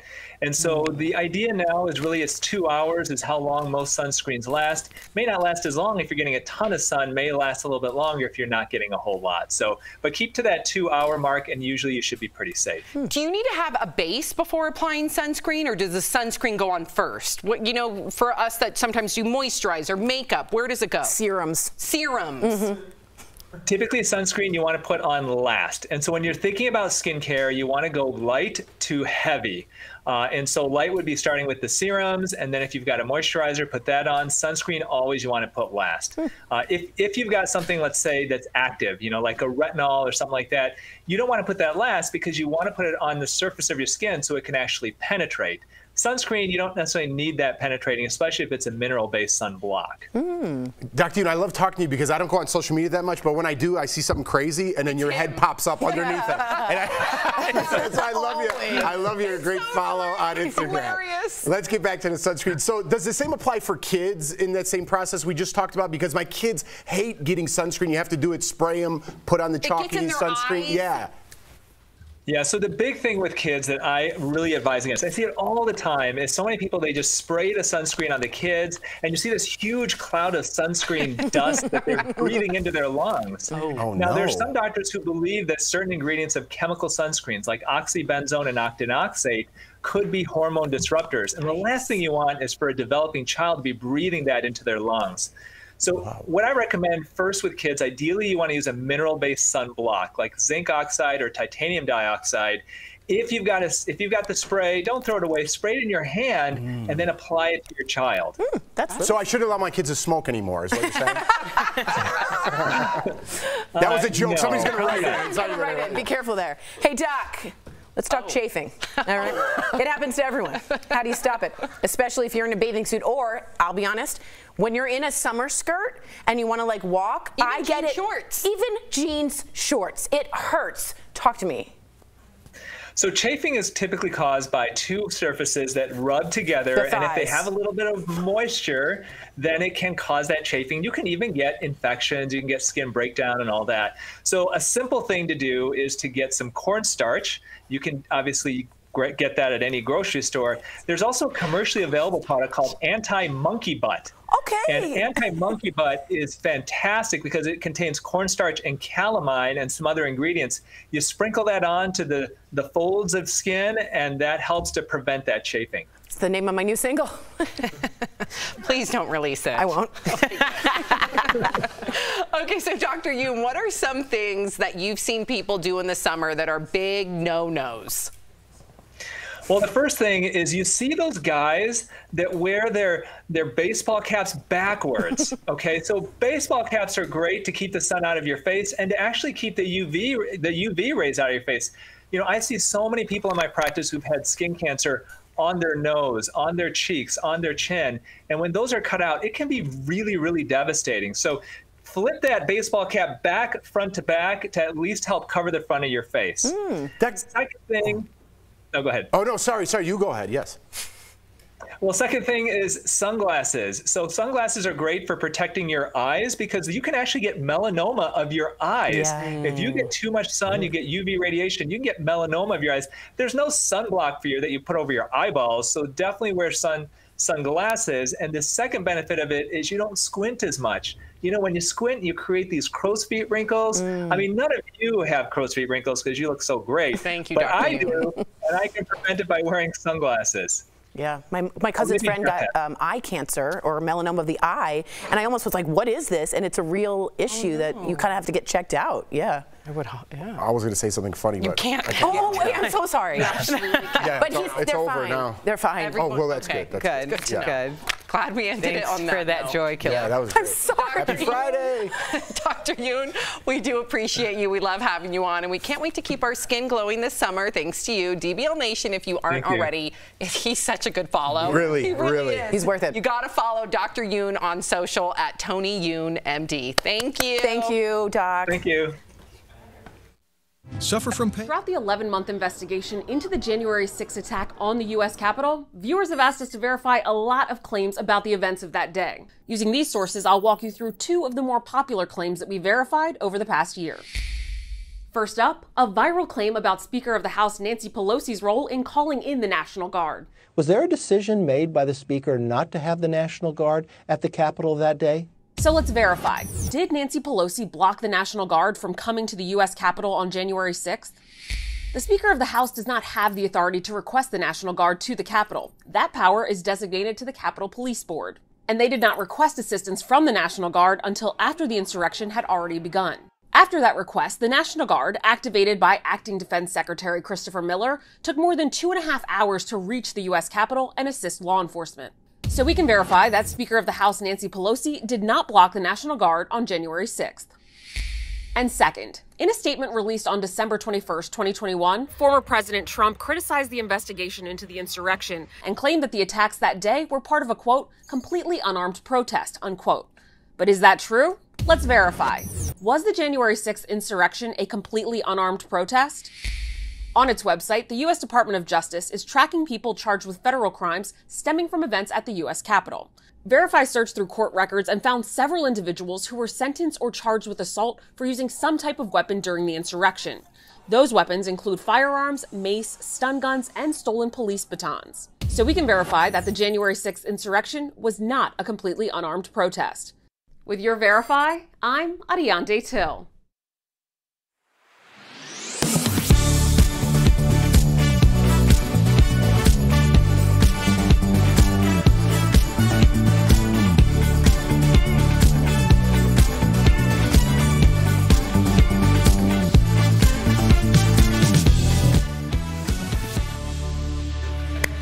Father's Day is right around the corner, and we have the perfect gift for the father figure or dad in your life. Earlier, we spoke with nutritionist and lifestyle contributor Darren Mayer to get the lowdown on the Char Box. Take a look. Please welcome Darren to the show. Hi there, Darren. Hey. Good to see you. Hi. Now, the Char Box, it is not your typical grill. Can you explain a little bit more about how the Char Box works, Darren? Char Box is an all-inclusive, portable, disposable, and recyclable grill. It makes grilling and outdoor cooking easy, healthy, and delicious. And the best part about Char Box is when you're done, there's no mess and no cleanup. Whoa. That is sold. That just like really just opens the doors to so many places that you can use this. So like, tell us where are your favorite places to use this, and I'm going to steal your ideas and pretend like I came up with them. Well, I love taking Char Box to tailgating parties. I'm actually the hit of the party because I get all my food cooked before it's time to start the game, and the food is just delicious. It's great for cooking meat, vegetables. The natural flavor of the briquettes make your food taste even better. And it's also great for the beach, great for hiking and camping. It's so lightweight and portable. It only weighs 4 pounds. Wow. So you could take it with you anywhere in a bag, in your car, just ready to go. Wow. Yeah, Jeff, this is all you. This is all me. So I have 2 kids. This is important now. Okay, I have a question. Can I roast marshmallows on this grill as well? That's all. Yeah. That's a very good question, because when I grill with the Char Box, I always have a great dessert of s'mores and marshmallows and chocolate. And you can cook all of that on the Char Box. Wow. Okay, I'm in. I know. It is so affordable. It's only $25 for the whole thing. Wow. You have a lot of money left over to buy your beers, your wine, your water, whatever you want. That's amazing. 3 words: Father's Day gift. DBL Nation, get your dad a Char Box this Father's Day. They are available on charbox.com or on Amazon, Walmart, and soon to be 7-Eleven. Darren, thank you so much for joining us today. We'll be right back. Promotional consideration is brought to you by... This is exactly why We all want to save as much money as possible. So, is turning off your air conditioner when you leave the most cost-efficient way to cool your home? We're verifying. Our sources are Nathan Morey with SRP and the U.S. Department of Energy. On the surface, it all makes sense. Turning off your air conditioning means it isn't using electricity. I think one of the misconceptions is that if you turn that air conditioning off when you go to work and then you come home, you're going to save a lot of money. SRP says while it can depend on the home, generally that's not the case, because when you are gone, the temperatures keep going up and up. That means more work for your air conditioner. Because your house will heat up, all the materials in your home will heat up. So then your air conditioning system actually has to work harder once you turn it back on. So how do you actually save the most money? Well, SRP says to turn your thermostat up to around 78 or 80 degrees. In fact, the Department of Energy says the closer it is to the outside temperature, the less energy that's used. And when you leave, make sure to bump up your temperature a little higher. Just set it back a couple of degrees, whatever you're comfortable with, and it'll help save money. So we can verify that generally, no. Turning off your air conditioner when you leave is not the most cost-efficient way to cool your home. Have something you want us to verify? Call, email, or text us. I'm Michael Doudna. The Families First Coronavirus Response Act was passed in March of 2020, and it barred states from disenrolling people from Medicaid, even if they otherwise would have become ineligible. In return, states received expanded federal funding for their Medicaid programs. As federal pandemic programs start to phase out, some are wondering what's going to happen to Medicaid. Verify reader Thomas texted us asking, is Medicaid coming to an end in July? So Thomas, let's verify. Our sources are the Department of Health and Human Services, the Commonwealth Fund, a nonprofit with a focus on healthcare policy, the Center on Budget and Policy Priorities, a nonpartisan research and policy institute, and the Urban Institute, a nonprofit research organization focused on advancing upward mobility and equity. We can verify, no, Medicaid coverage will not come to an end in July. But what should be ending on July 15th is the rule protecting expanded Medicaid coverage during the pandemic. But people who have Medicaid won't lose their coverage on that day. That's because HHS told states it would give them 3 months warning before ending it. And that deadline passed with no word from HHS. According to a September 2021 blog post from the Commonwealth Fund and a March 2022 blog post from the Center on Budget and Policy Priorities, once the public health emergency ends, states can begin to redetermine the eligibility of people enrolled in Medicaid. HHS has given states 14 months to complete that process. A September 2021 Urban Institute report estimated that states could disenroll as many as 15 million people during that period for a number of reasons, including an increase in income or administrative issues. So no, Medicaid is not ending in July, but states will be able to redetermine your eligibility once the public health emergency ends. With your Verify, I'm Ariane Till.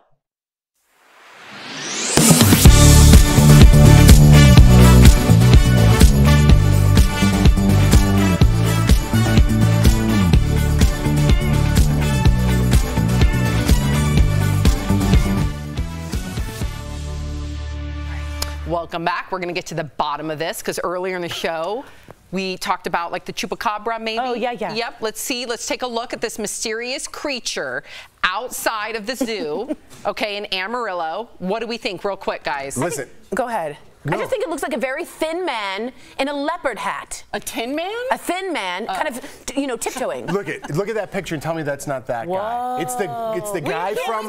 I can't show you because it's not clear. Oh my gosh. The viewer.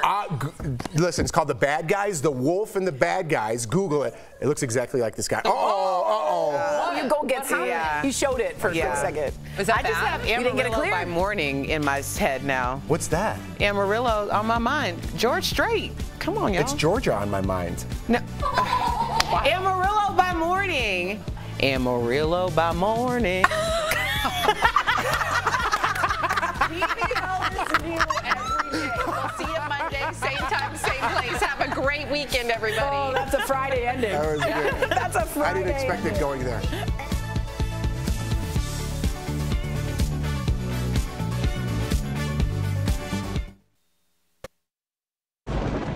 Where hope finds help. Where courage meets conviction. Where makers make fans. We are Tegna, a family of local and national media brands that bring us together, serving the greater good of our communities. Where national know-how backs local business. be in good company with Tegna. This June, DBL is holding nothing back. I've already spent my time, my resources, and all of my sanity on trying to make you happy. Whew, all right. No, we're holding you as accountable adults. It needs to be changed. We're in a fight already. I'm all in with the knee now. You are? Absolutely not. No. First girlfriend in Hollywood. What? Yes, baby. I'm looking at a cutie, okay? I love what you're doing. I just want to thank you. Honestly, that's why we watch. Right, yep. DBL is all new every day.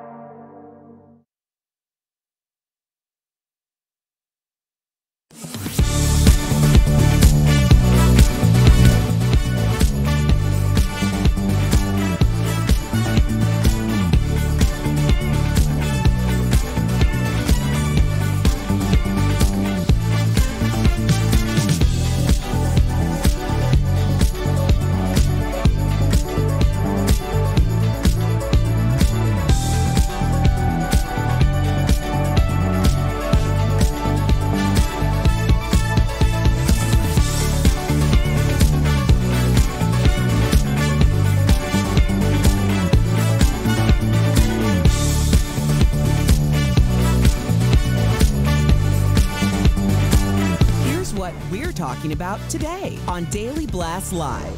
For the first time, we are hearing disturbing new details about the attack at the U.S. Capitol building as a Capitol police officer recalls being trampled by rioters.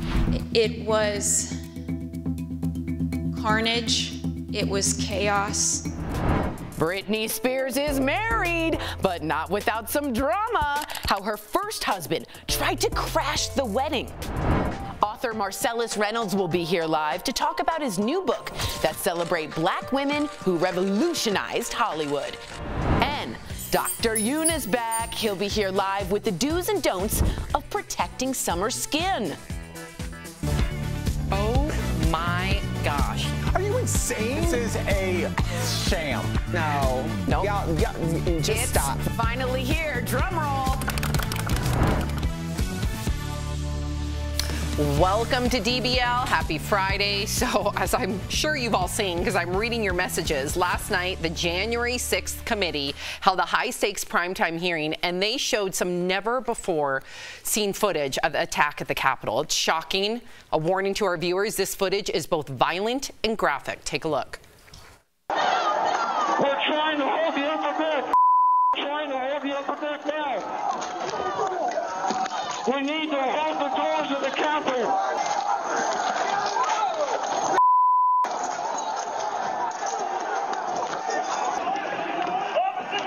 Get him up! He loves you!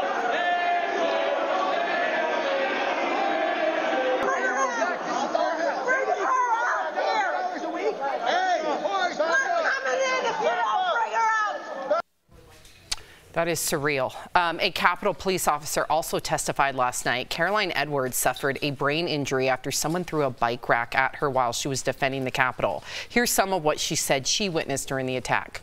What I saw was just a war scene. I mean, I saw friends with blood all over their faces. I was slipping in people's blood. It was carnage. It was chaos. Never in my wildest dreams did I think that as a police officer, as a law enforcement officer, I would find myself in the middle of a battle. DBL Nation, we have to hear from you. What do you think of last night's hearing? Was it, in your opinion, a smoking gun? Were you like, or did you believe it's a witch hunt? Or do you believe it's a witch hunt? Tori, what did you think when you were, and I see you taking notes right now. What did you think of the hearing last night? It's hard to watch that. I don't like really watching the that whole thing, and then you saw. How does it make you feel? Why is it difficult for you to see that? It's hard for people, like, for instance, the Washington Commanders, I think defensive coordinator called it a dust-up just like 2 days ago. It's not a dust-up. And Brian Sicknick's wife, he died of strokes right after that. The police officer was there, right behind Carolyn Edwards. And I just think people needed to see the actual footage from an unbiased documentarian, and I appreciated that. I also thought Liz Cheney, I never thought I'd say I liked a Cheney in my life.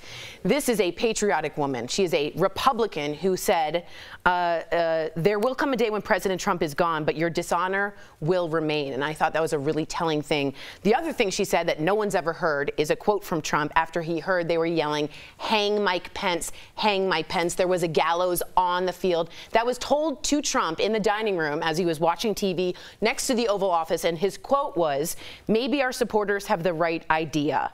He deserves it."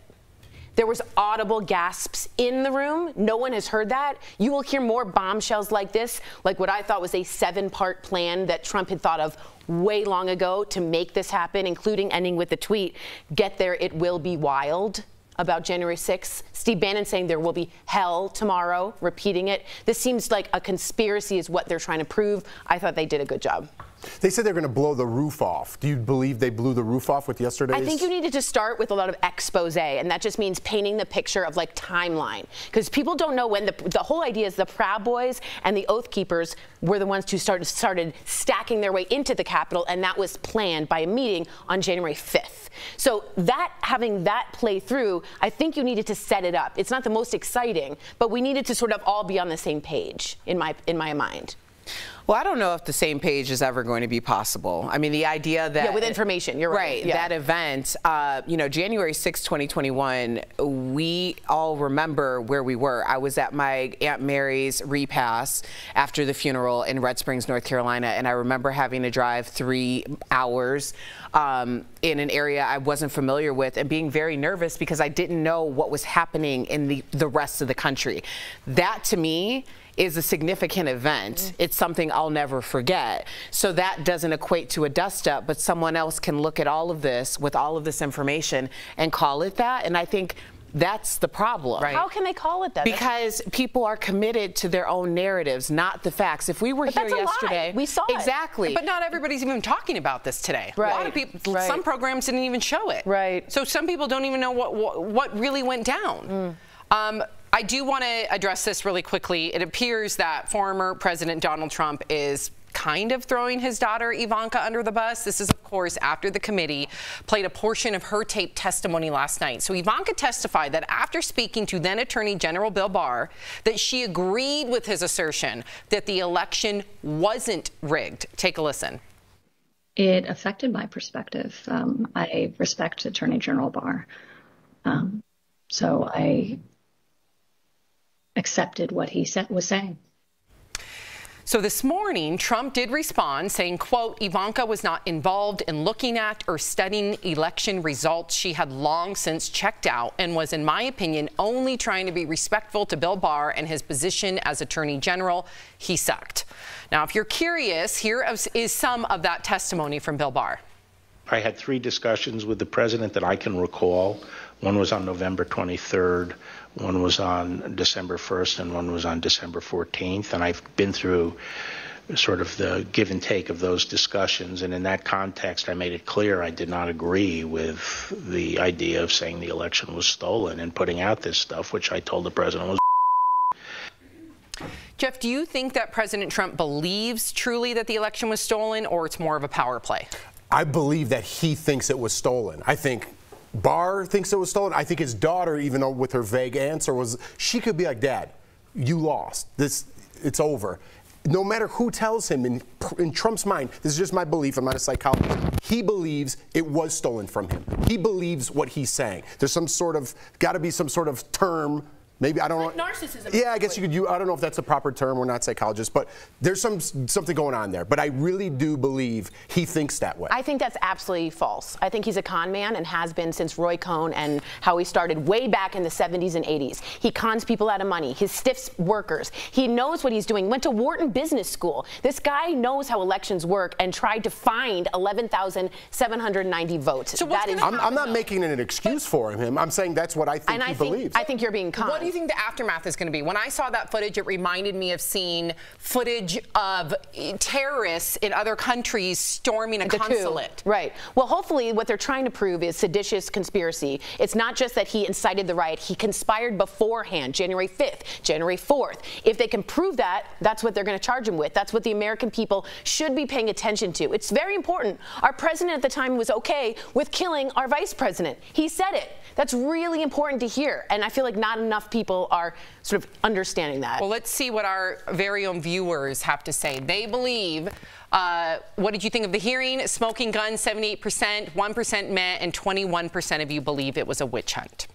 Coming up on DBL, we are continuing our conversation about the Capitol attack, how Republicans are responding to the hearing, and later, Britney Spears' ex-husband tries to crush her wedding. We've got an inside look at how the day unfolded, plus the pioneers that changed everything for black women in Hollywood. Marcellus Reynolds joins us live to tell us all about it. Stay with us. Closed captioning provided by... This June, DBL is holding nothing back. We're holding you as accountable adults. It needs to be changed. This is what you want, and this is what you're going to get. If we're going to be real, let's be real. Honestly, that's why we watch. Right, yep. DBL is all new every day. So the trippiest thing for me, not trippiest, like that's not the right word at all. When I was watching that footage last night, it really did remind me of seeing terrorists in other countries. Turkey came to mind when you see the rebels, so to speak, storm a consulate, a coup to Tories' point, and take over.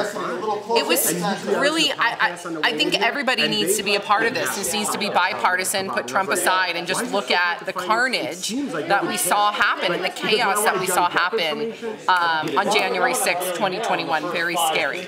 As far as your comments, let me see. But you also have to stick around for Marcellus Reynolds because he's amazing. He has an incredible book that we're going to talk about, but he also has a really cool docuseries coming out in September, which is great too. As far as I completely agree with you, Tori. This is coming from Victoria. As much as I hate to admit it, Trump is smart and calculating.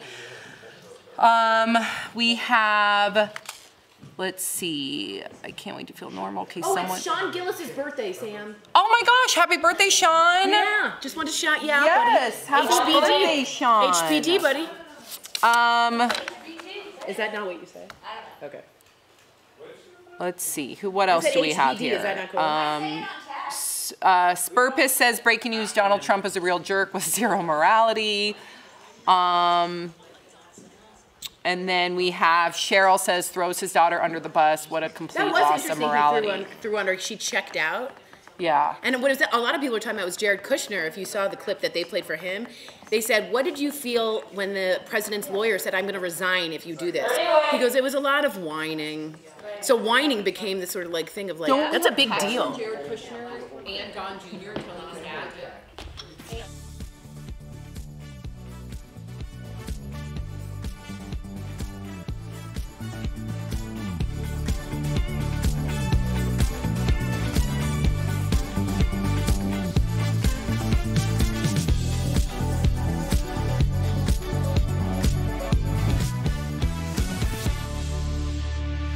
Welcome back. So how are Republicans responding to last night's primetime hearing? Trump posted this to his social media platform saying, quote, "The so-called rush on the Capitol was not caused by me. It was caused by a rigged and stolen election."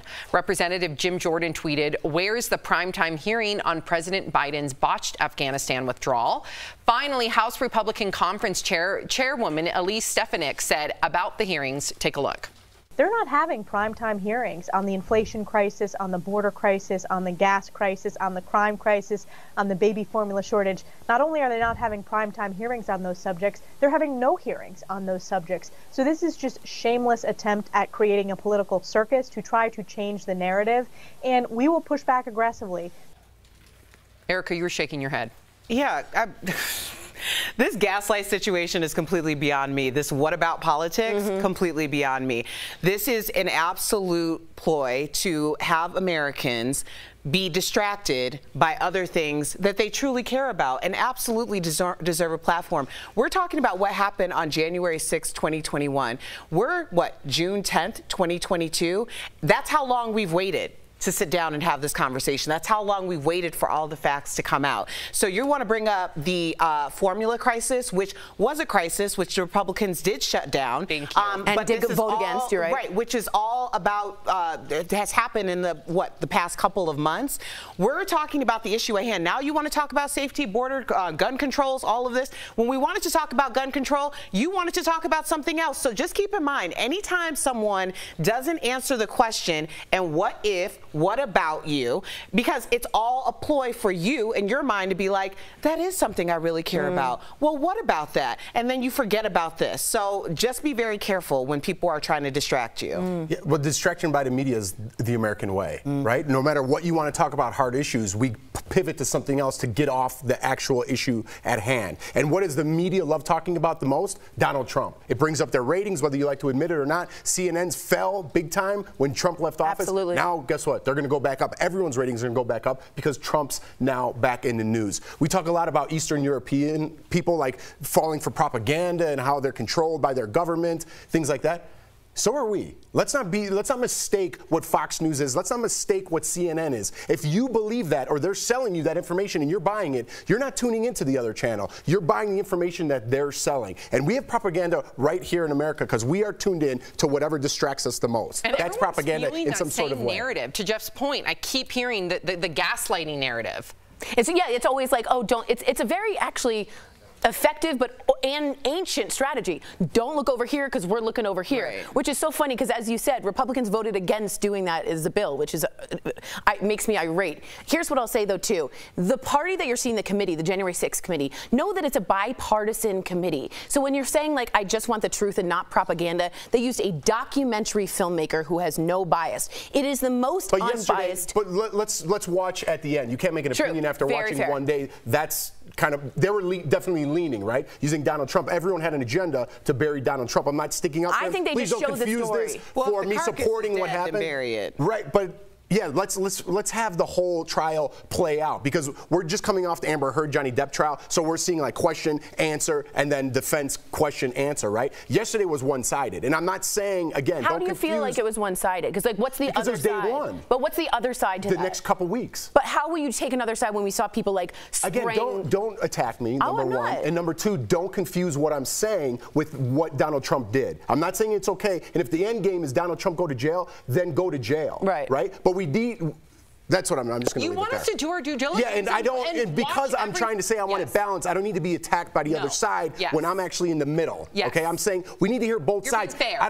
I don't care what, we all saw what it is. I know there's two sides. Not to me, you don't attack the capital of your country if you have any American pride. You don't do that. So don't get confused of what side I'm on. But what I'm saying is, let's not have media bias our influence, because that's leading into propaganda. That's exactly what I said. And when people from the other side start attacking the other side, we get nowhere. That's what I'm saying. It's very presidential of you, and I mean that in a compliment. I really do. Are you attacking me too? I'm just kidding. I meant that as a compliment. Coming up, you guys, I love him. He's a friend, author Marcellus Reynolds.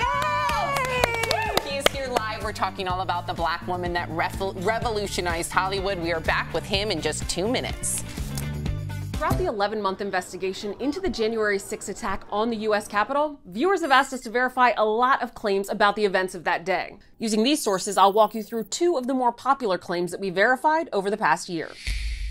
First up, a viral claim about Speaker of the House Nancy Pelosi's role in calling in the National Guard. Was there a decision made by the Speaker not to have the National Guard at the Capitol that day? So let's verify. Did Nancy Pelosi block the National Guard from coming to the U.S. Capitol on January 6th? The Speaker of the House does not have the authority to request the National Guard to the Capitol. That power is designated to the Capitol Police Board. And they did not request assistance from the National Guard until after the insurrection had already begun. After that request, the National Guard, activated by Acting Defense Secretary Christopher Miller, took more than 2.5 hours to reach the U.S. Capitol and assist law enforcement. So we can verify that Speaker of the House Nancy Pelosi did not block the National Guard on January 6th. And second, in a statement released on December 21st, 2021, former President Trump criticized the investigation into the insurrection and claimed that the attacks that day were part of a, quote, completely unarmed protest, unquote. But is that true? Let's verify. Was the January 6th insurrection a completely unarmed protest? On its website, the U.S. Department of Justice is tracking people charged with federal crimes stemming from events at the U.S. Capitol. Verify searched through court records and found several individuals who were sentenced or charged with assault for using some type of weapon during the insurrection. Those weapons include firearms, mace, stun guns, and stolen police batons. So we can verify that the January 6th insurrection was not a completely unarmed protest. With your Verify, I'm Adiante Till.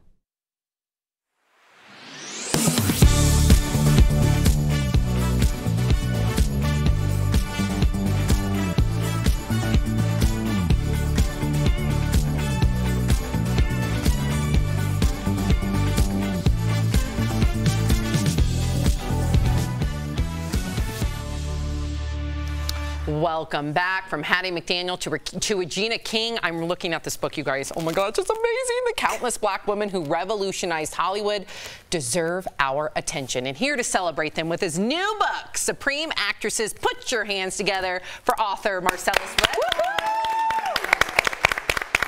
Hi. Hi. First of all, your book is gorgeous. Like, I was just telling Erica Cobb over here that every single person needs to have this on their coffee table. Yes. Because it's a showstopper. Yes. And the interviews are incredible.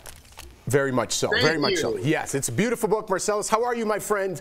My first question. I'm good. Good to see you. Good to see you. Why did you choose to write specifically about black women in Hollywood in this book? I wrote about what I know, Jeff. I wrote about my first love, right? You know, my mother, my grandmother, those were the women that raised me, that created me, that loved me, that nurtured me.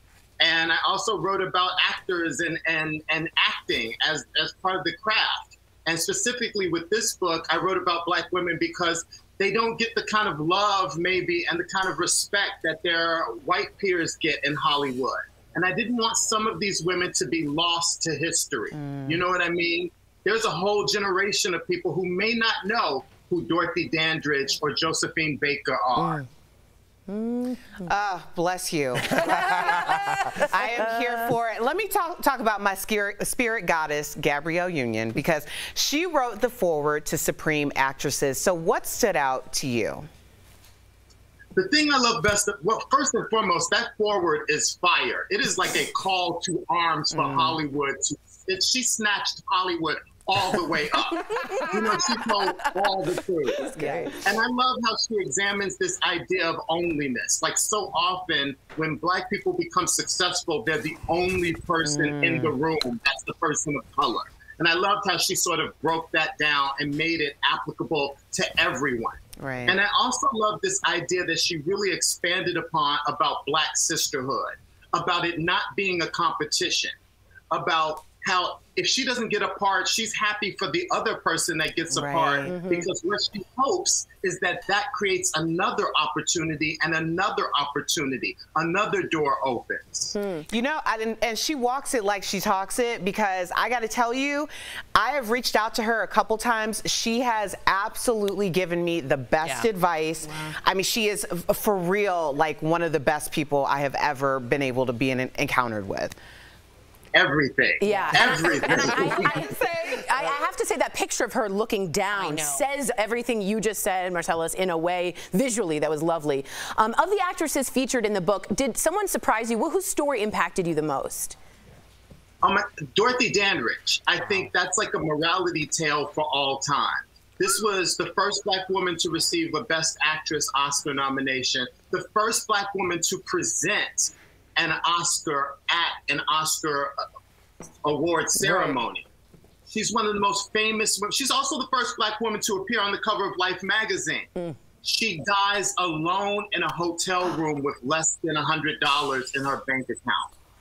And I think for me, that's like a morality tale, how you can fly so high and almost touch the sky and then fall to earth. And I just think that's profoundly sad. It is. It's tragic. It's unjust. Marcellus, I wish we had more time with you. We're going to have you on this panel. And I told Erica, like, I think Erica needs to be in one of your books. Yes! Yes, Erica. Let's talk about it. Okay. First of all, Sam, that was super dope. Thank you. Marcellus, don't feel any type of way. I understand. Volume 2, Volume 2. That's amazing. Marcellus, we adore you. Thank you so much for talking with us. And please, to our viewers, you gotta get a copy of Supreme Actresses, Iconic Black Women Who Revolutionized Hollywood at any bookstore. It's so heavy, too. I like a heavy, good coffee table We'll book. be right back. Thank you so much, Marcellus. We love you. Thanks, buddy. Bye. Promotional consideration is brought to you by... We all want to save as much money as possible. So, is turning off your air conditioner when you leave the most cost-efficient way to cool your home? We're verifying. Our sources are Nathan Morey with SRP and the U.S. Department of Energy. On the surface, it all makes sense. Turning off your air conditioning means it isn't using electricity. I think one of the misconceptions is that if you turn that air conditioning off when you go to work and then you come home, you're going to save a lot of money. SRP says while it can depend on the home, generally that's not the case. Because when you are gone, the temperatures keep going up and up. That means more work for your air conditioner. Because your house will heat up, all the materials in your home will heat up. So then your air conditioning system actually has to work harder once you turn it back on. So how do you actually save the most money? Well, SRP says to turn your thermostat up to around 78 or 80 degrees. In fact, the Department of Energy says the closer it is to the outside temperature, the less energy that's used. And when you leave, make sure to bump up your temperature a little higher. Just set it back a couple of degrees, whatever you're comfortable with, and it'll help save money. So we can verify that generally, no. Turning off your air conditioner when you leave is not the most cost-efficient way to cool your home. Have something you want us to verify? Call, email, or text us. I'm Michael Doudna. The Families First Coronavirus Response Act was passed in March of 2020, and it barred states from disenrolling people from Medicaid, even if they otherwise would have become ineligible. In return, states received expanded federal funding for their Medicaid programs. As federal pandemic programs start to phase out, some are wondering what's going to happen to Medicaid. Verify reader Thomas texted us asking, is Medicaid coming to an end in July? So Thomas, let's verify.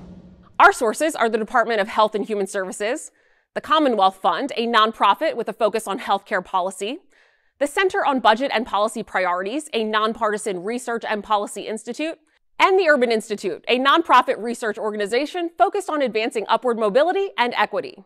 We can verify, no, Medicaid coverage will not come to an end in July. But what should be ending on July 15th is the rule protecting expanded Medicaid coverage during the pandemic. But people who have Medicaid won't lose their coverage on that day. That's because HHS told states it would give them 3 months warning before ending it. And that deadline passed with no word from HHS. According to a September 2021 blog post from the Commonwealth Fund and a March 2022 blog post from the Center on Budget and Policy Priorities, once the public health emergency ends, states can begin to redetermine the eligibility of people enrolled in Medicaid. HHS has given states 14 months to complete that process. A September 2021 Urban Institute report estimated that states could disenroll as many as 15 million people during that period for a number of reasons, including an increase in income or administrative issues. So no, Medicaid is not ending in July, but states will be able to redetermine your eligibility once the public health emergency ends. With your Verify, I'm Ariane Till.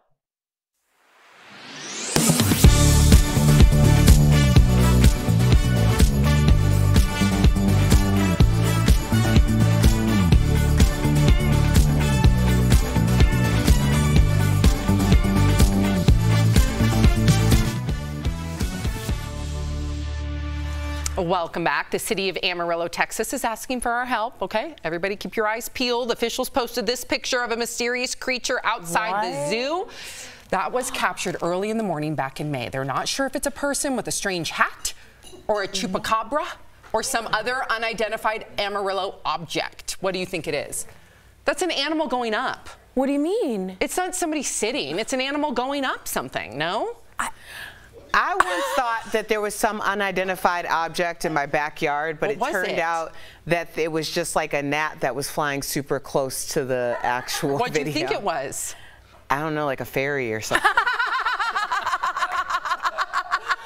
chupacabras, fairies. If you're leaving us, you can watch the second half of the show online. Watch on YouTube, dailyblastlive.com, or our app. But if you get the second half of the show where you are, here is what's ahead. Britney Spears isn't free from the drama. We're taking you inside her wedding day full of surprises. And if you're headed outside this summer, you gotta stick around because Dr. Yoon is here live to share the do's and don'ts of summer skincare.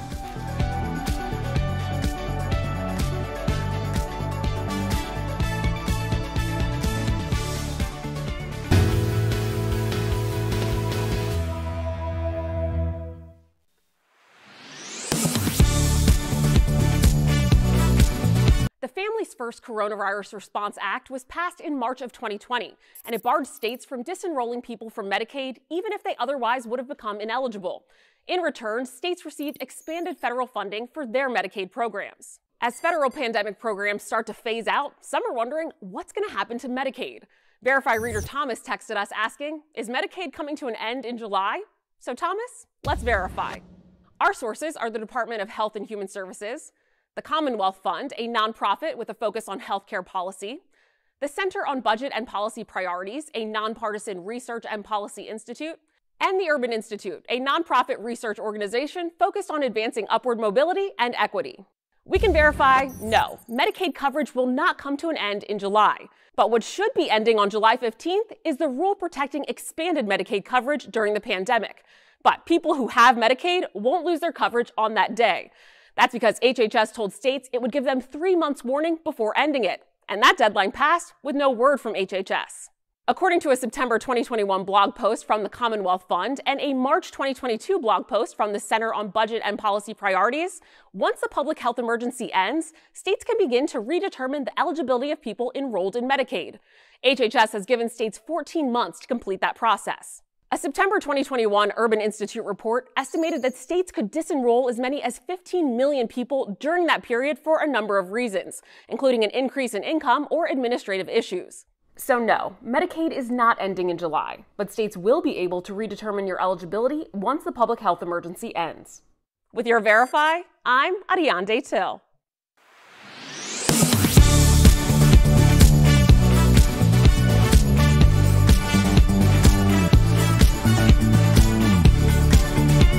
Live, we're talking about what you're talking about. Oh my gosh. Are you insane? This is a sham. No. No. Y'all, just stop. Finally here. Drum roll. Welcome to DBL. So Britney Spears has officially tied the knot, and we're going to talk about that, of course, in a second. But first, her big day was almost completely ruined. Jason Alexander, who was Britney's first husband back in 2004 for like 55 hours before they annulled the marriage, crashed her wedding just hours before the ceremony. And get this, he live streamed the whole thing. Take a look. First husband, here to crash it.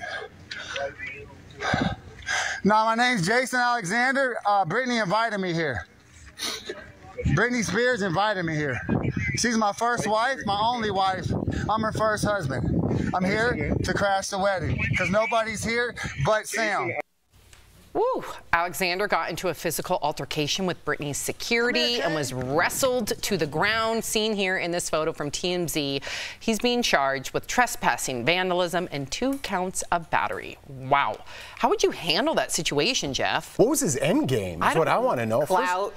Yeah, I think he got what he wanted. You're absolutely right. It's all about the clout. Can you explain what clout is for people? Because I'm not sure everyone knows. Like when you're trying to use someone or a platform in order to like elevate yours. So the fact that I mean, maybe let's just say that this was done with pure intentions. Like, oh my gosh, the love of my life, my first wife is getting married today.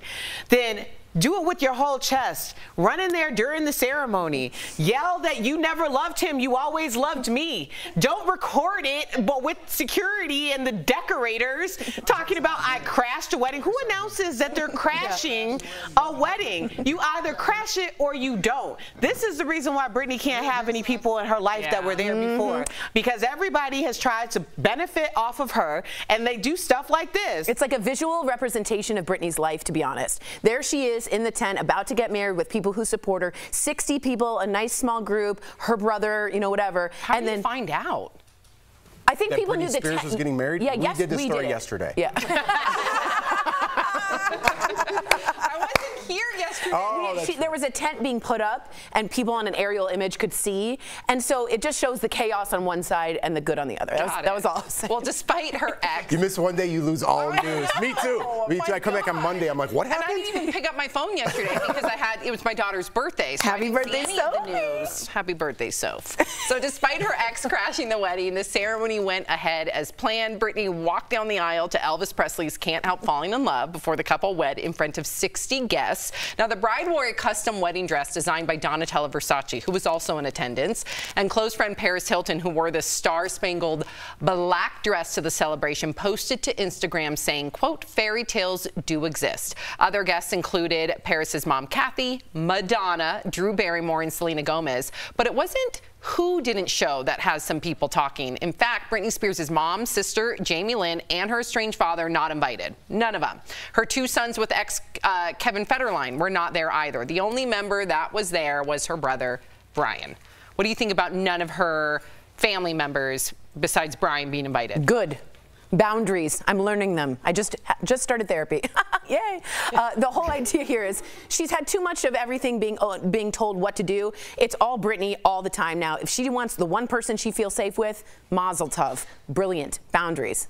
Erica kind of countered my point that I'm about to make, but when I first saw this, I was like, man, doesn't she have any friends? And we only saw a short list of celebrities, so maybe the other 50 were family and like longtime friends. But to me, that keeps me very grounded, not like I'm going anywhere in my career or life, but it keeps me very grounded, like talking to my old friends that I've made throughout my years, my high school friends, my college friends, my California friends. They keep you humbled. Very humble, right? And it's like, it makes me sad if Britney's friends are all celebrities. But she grew up in the business. Right, too, right. Yeah, she's been in the business since she was very young. And also, we see exactly what happens when you let the hometown homies in.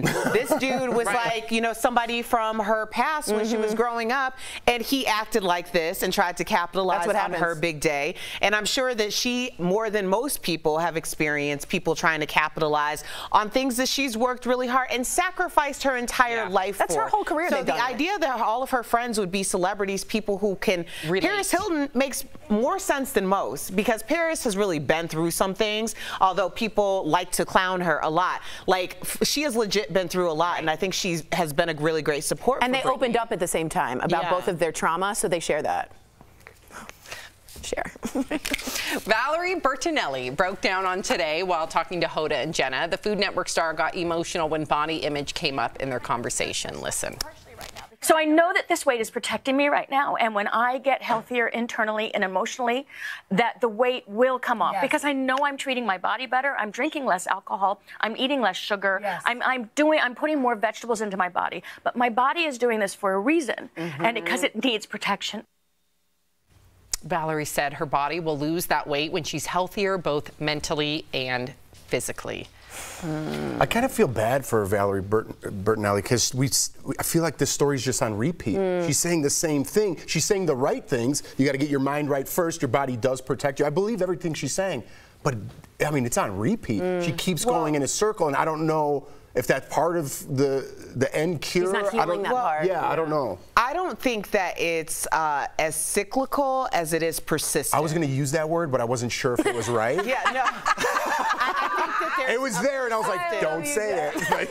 Well, there's a thing that, especially, first of all, I look at this and see a woman who is being very transparent with her testimony in real time and offering a vulnerability that a lot of people who are going to relate to her are really going to need. When you are going through something and you're brave enough to be very transparent with your testimony, there is this thing where you repeat the same story, because the truth is most people didn't hear it the first time, or you didn't really grab onto that message the first time, and you're repeating it not only for yourself but for the people who need to hear it. Like, this is what I'm actively going through. And the fact that she broke down and got emotional, I think people are probably going to gravitate towards that, because we all know what it feels like in some capacity. I know my body has definitely protected me from past trauma. My mind has protected me from past trauma. And if you can articulate that, then someone's going to be like, those are the words that I needed to express what's happening in my life. And it was just announced this last week that she's going through a divorce. She's going through a lot right now. Yeah, and I always think the body does hold on to trauma, like at the, I said, molecular, cellular level.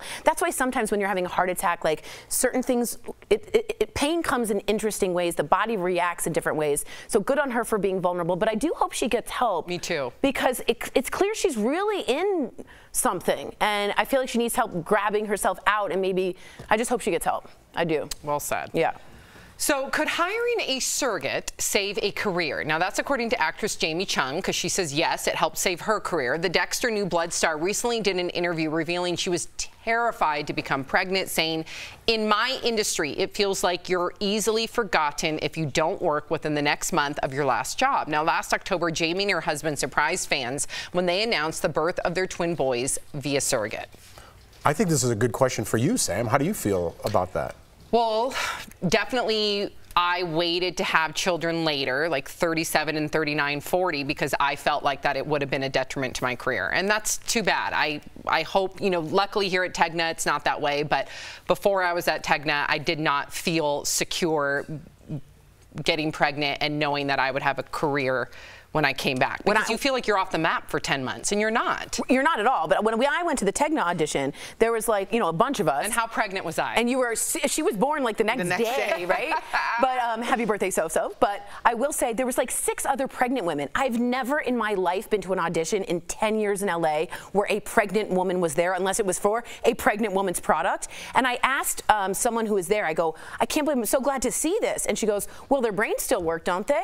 Their mouths still work. And I thought, man, that's not like people in the industry. So I've certainly felt that. I haven't gotten pregnant. I just turned 40 in January. And surrogacy is something that a lot more people are talking about, and it's very expensive. That's the thing. And you really have to find the right person.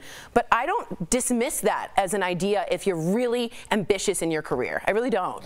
Well, you have to do what works for you. Yes. And also, you know, surrogacy really comes down to, one, if it's a choice or not. Yeah, if you can afford it, yeah, absolutely. A lot of people, it's not a Way too choice. expensive. Like, we've had conversations, my husband and I, about that possibly being something in our future. Honestly, I would have taken this time to actually get pregnant myself if that was a possibility for me at this point. So I think when you're talking about like delaying your, you know, I suffer from so much financial trauma, like going through bankruptcy, the way we were brought up, to things that we didn't necessarily, and I'm not saying that we were destitute, but you know, money was always a big thing. And it was very important to me that I was in a certain level of security, not that anything's ever secure, before I went down this path. And that was a calculated risk. And so when we're making these calculated risks as women, these things have to be at the forefront of our minds. Yeah. All the options like, have to be if we're honest, they really have to be. Right. And sometimes I feel like almost a little embarrassed about saying that, but I think the conversation has shifted until that's a safe thing to talk about. At least I'm doing it on TV. Good. I'm glad you both are. Yeah. Thank you. Yeah. Well, coming up on Dr. Yoon. It's not your show, Dr. Yoon. It's a new segment. He's like, all right. Yep, it ain't your show. You are back, though. We love you. You don't want to miss his advice on keeping young and healthy skin this summer. Closed captioning provided by... This June, DBL is holding nothing back. We're holding you as accountable adults. It needs to be changed. This is what you want, and this is what you're going to get. If we're going to be real, let's be real. Honestly, that's why we watch. Right, yep. DBL is all new every day. Someone, Carol Moore, says, I had my babies at 27 and 30. I thought that was old. Pregnancy at 30 was harder than at 27. I can't imagine being older. And yeah, at 40, I was someone that, my mom keeps saying this, out of time. Yeah, out of time. Mine's number, oh, never mind. You have to make or break it, and it's been a really ongoing thing. But my age, women are getting pregnant so much later. Like Taylor, how old are you, if you don't mind? 23. No one in your age group is at all even thinking. She's laughing. So what is the age when you think of, oh, maybe I'll get pregnant? Do you put sunscreen on your kids? Yeah. See, and I think for people that was like geriatric. So Carol, if you can write me back, I think we're living longer. So everything's like gone further. But the problem is that once you're out of time. You out of time. What is that line from Marissa Tomei? My biological clock is ticking like this.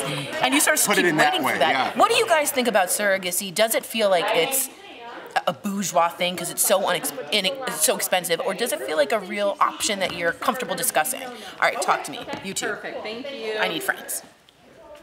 Tor, look what he wrote. You have the third question. Yes, my love. Chafing. Chafing. Oh, I hate chafing. You want to talk about chafing? That's a good subject. Oh my God, there's a chafing stick you can use. Yes, Did you know that? Why'd you point out there? Well, you're getting it. You can chafe anywhere. Yeah, no, you can't. You can chafe over. When I say chafe, what do you think? Where? He's gonna give it to. Right in the when you're wearing a skirt.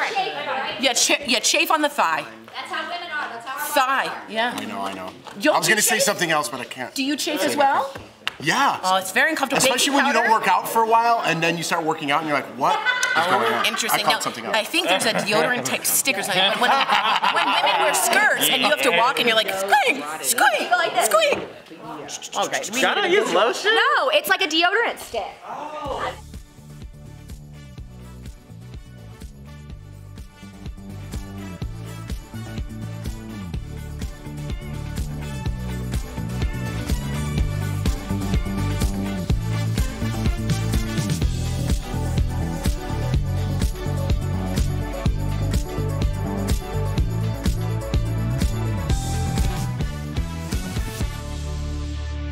Welcome back to the Dr. Yoon Show. At this point, we might as well call him our resident holistic plastic surgeon. We have Dr. Yoon here to talk all about the do's and don'ts of protecting your skin this summer. Yay! Dr. Yoon. Welcome back. We've missed you. Okay, so Dr. Yoon, is it really true we have to reapply sunscreen every 2 hours, or is that a bit excessive? Yes, you really should. The way you got to think about sunscreen is that the sunscreen molecules basically kind of get used up the more sun you get.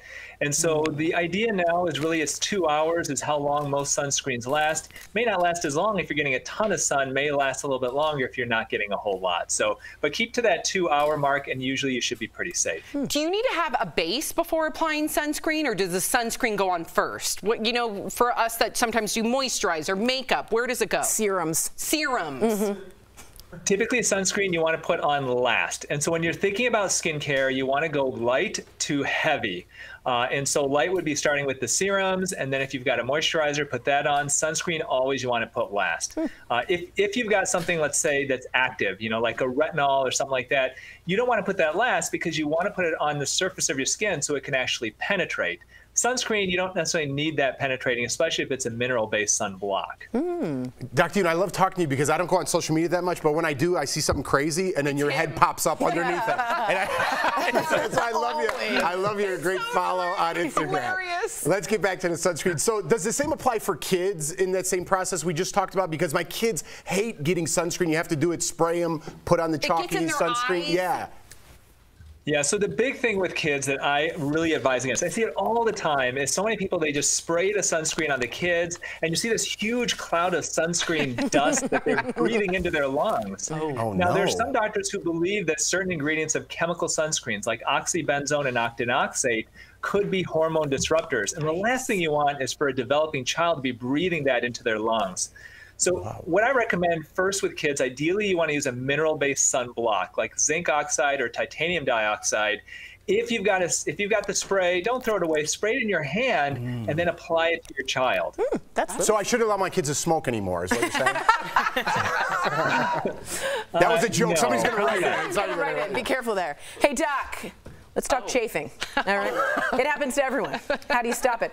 Especially if you're in a bathing suit, or, I'll be honest, when you're in a summer skirt and you want to, like, walk, I get it. Shorts. Even jeans shorts. It hurts. Talk to me.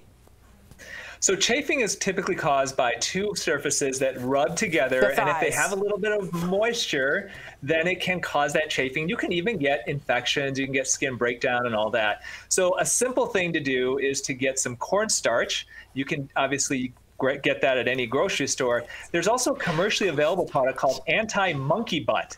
Okay. And anti-monkey butt is fantastic because it contains cornstarch and calamine and some other ingredients. You sprinkle that onto the folds of skin, and that helps to prevent that chafing. It's the name of my new single. Please don't release it. I won't. Okay, so Dr. Yoon, what are some things that you've seen people do in the summer that are big no-nos? Well, the first thing is you see those guys that wear their baseball caps backwards. Okay, so baseball caps are great to keep the sun out of your face and to actually keep the UV rays out of your face. You know, I see so many people in my practice who've had skin cancer on their nose, on their cheeks, on their chin, and when those are cut out, it can be really, really devastating. So flip that baseball cap back, front to back, to at least help cover the front of your face. That's second thing. No, go ahead. Oh, no, sorry. You go ahead. Yes. Well, second thing is sunglasses. So sunglasses are great for protecting your eyes because you can actually get melanoma of your eyes. Yeah. If you get too much sun, you get UV radiation, you can get melanoma of your eyes.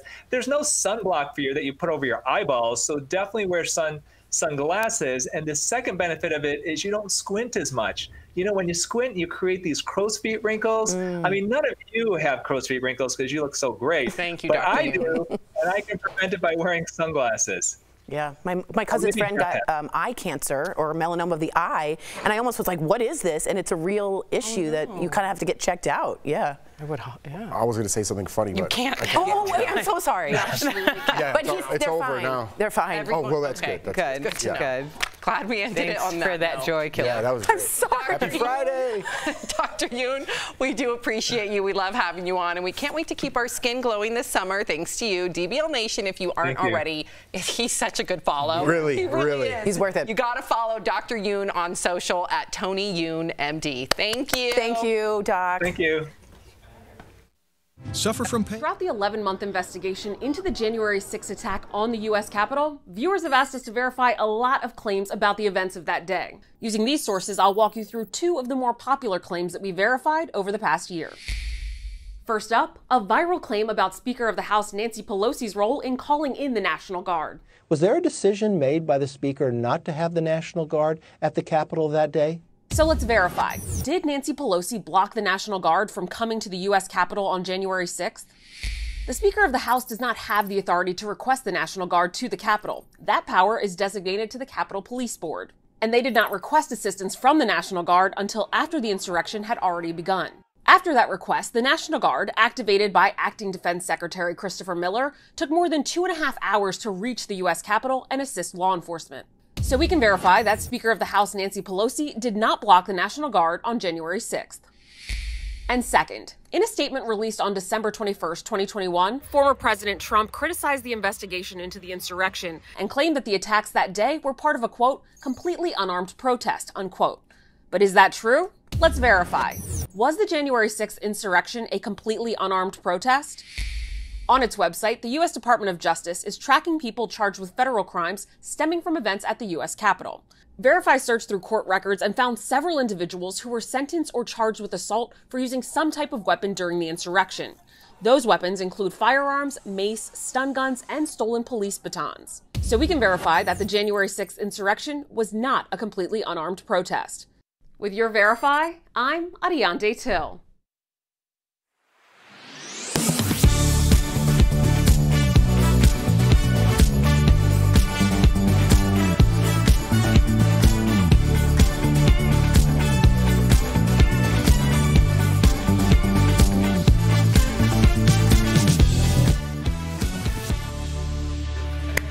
Father's Day is right around the corner, and we have the perfect gift for the father figure or dad in your life. Earlier, we spoke with nutritionist and lifestyle contributor Darren Mayer to get the lowdown on the Char Box. Take a look.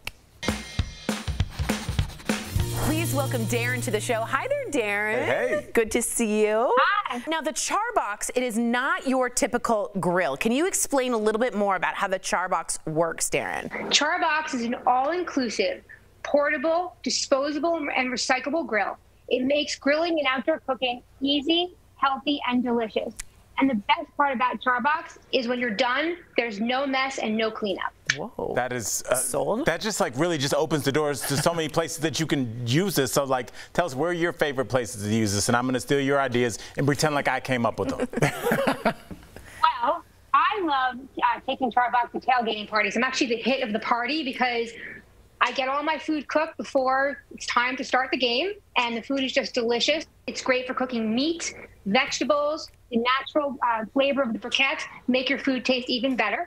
And it's also great for the beach, great for hiking and camping. It's so lightweight and portable. It only weighs 4 pounds. Wow. So you could take it with you anywhere in a bag, in your car, just ready to go and grill. Yeah, Jeff, this is all you. This is all me. So I have 2 kids. This is important now. Okay, I have a question. Can I roast marshmallows on this grill as well? That's all. Yeah. That's a very good question, because when I grill with the char box, I always have a great dessert of s'mores and marshmallows and chocolate. And you can cook all of that on the char box. Wow. Okay, I'm in. I know. It is so affordable. It's only $25 for the whole thing. Wow. You have a lot of money left over to buy your beers, your wine, your water, whatever you want. That's amazing. 3 words: Father's Day gift. DBL Nation, get your dad a Charbox this Father's Day. They are available on charbox.com or on Amazon, Walmart, and soon to be 7-Eleven. Darren, thank you so much for joining us today. We'll be right back. Promotional consideration is brought to you by... This is exactly why We all want to save as much money as possible. So, is turning off your air conditioner when you leave the most cost-efficient way to cool your home? We're verifying. Our sources are Nathan Morey with SRP and the U.S. Department of Energy. On the surface, it all makes sense. Turning off your air conditioning means it isn't using electricity. I think one of the misconceptions is that if you turn that air conditioning off when you go to work and then you come home, you're going to save a lot of money. SRP says while it can depend on the home, generally that's not the case, because when you are gone, the temperatures keep going up and up. That means more work for your air conditioner. Because your house will heat up, all the materials in your home will heat up. So then your air conditioning system actually has to work harder once you turn it back on. So how do you actually save the most money? Well, SRP says to turn your thermostat up to around 78 or 80 degrees. In fact, the Department of Energy says the closer it is to the outside temperature, the less energy that's used. And when you leave, make sure to bump up your temperature a little higher. Just set it back a couple of degrees, whatever you're comfortable with, and it'll help save money. So we can verify that generally, no. Turning off your air conditioner when you leave is not the most cost-efficient way to cool your home. Have something you want us to verify? Call, email, or text us. I'm Michael Doudna. The Families First Coronavirus Response Act was passed in March of 2020, and it barred states from disenrolling people from Medicaid, even if they otherwise would have become ineligible. In return, states received expanded federal funding for their Medicaid programs. As federal pandemic programs start to phase out, some are wondering what's going to happen to Medicaid. Verify reader Thomas texted us asking, is Medicaid coming to an end in July? So Thomas, let's verify. Our sources are the Department of Health and Human Services, the Commonwealth Fund, a nonprofit with a focus on healthcare policy, the Center on Budget and Policy Priorities, a nonpartisan research and policy institute, and the Urban Institute, a nonprofit research organization focused on advancing upward mobility and equity. We can verify, no, Medicaid coverage will not come to an end in July. But what should be ending on July 15th is the rule protecting expanded Medicaid coverage during the pandemic. But people who have Medicaid won't lose their coverage on that day. That's because HHS told states it would give them 3 months warning before ending it. And that deadline passed with no word from HHS. According to a September 2021 blog post from the Commonwealth Fund and a March 2022 blog post from the Center on Budget and Policy Priorities, once the public health emergency ends, states can begin to redetermine the eligibility of people enrolled in Medicaid. HHS has given states 14 months to complete that process. A September 2021 Urban Institute report estimated that states could disenroll as many as 15 million people during that period for a number of reasons, including an increase in income or administrative issues. So no, Medicaid is not ending in July, but states will be able to redetermine your eligibility once the public health emergency ends. With your Verify, I'm Ariane Till.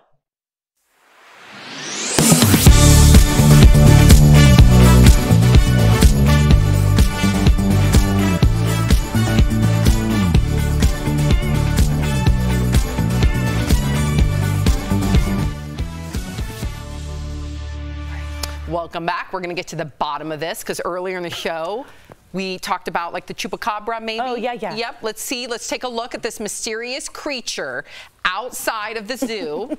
Okay, in Amarillo. What do we think, real quick, guys? Listen. Go ahead. No. I just think it looks like a very thin man in a leopard hat. A tin man? A thin man, kind of, tiptoeing. Look at that picture and tell me that's not that guy. It's the guy from. I can't show you because it's not clear. Oh my gosh, the viewer. Listen, it's called The Bad Guys, The Wolf and the Bad Guys. Google it. It looks exactly like this guy. You go get some. Yeah. You showed it for a quick second. Was that I just have Amarillo by morning in my head now. What's that? Amarillo on my mind. George Strait. Come on, y'all. It's Georgia on my mind. No. Amarillo by morning. Amarillo by morning. DBL is new every day. We'll see you Monday, same time, same place. Have a great weekend, everybody. Oh, that's a Friday ending. That was good. That's a Friday I didn't expect it going there.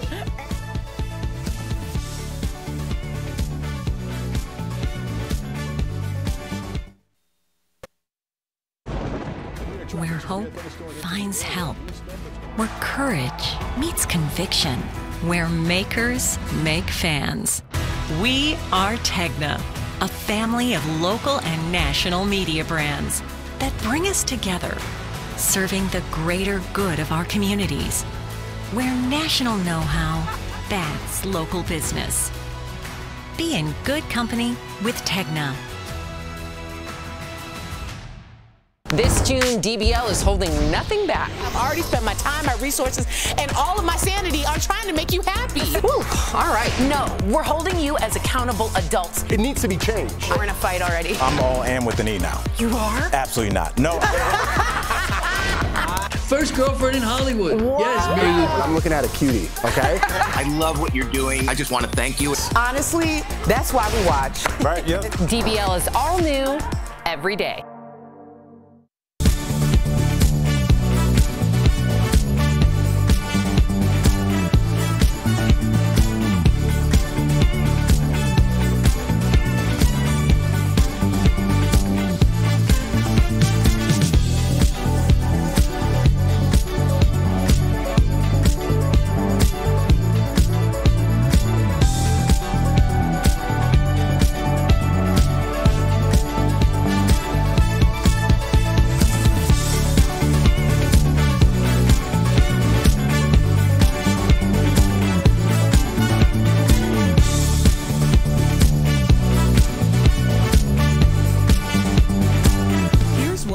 Talking about today on Daily Blast Live.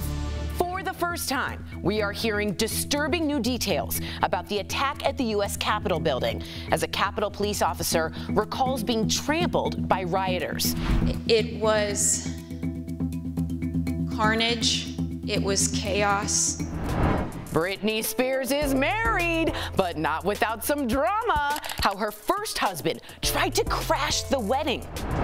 Author Marcellus Reynolds will be here live to talk about his new book that celebrates Black women who revolutionized Hollywood. And Dr. Yoon is back. He'll be here live with the do's and don'ts of protecting summer skin. Oh my gosh. Are you insane? This is a sham. No. Nope. Y'all, just stop. Finally here. Drum roll. Welcome to DBL. Happy Friday. So, as I'm sure you've all seen, because I'm reading your messages, last night the January 6th committee held a high-stakes primetime hearing, and they showed some never-before-seen footage of the attack at the Capitol. It's shocking. A warning to our viewers, this footage is both violent and graphic. Take a look. We're trying to hold the upper deck. Trying to hold the upper deck now. We need to hold the doors of the Capitol.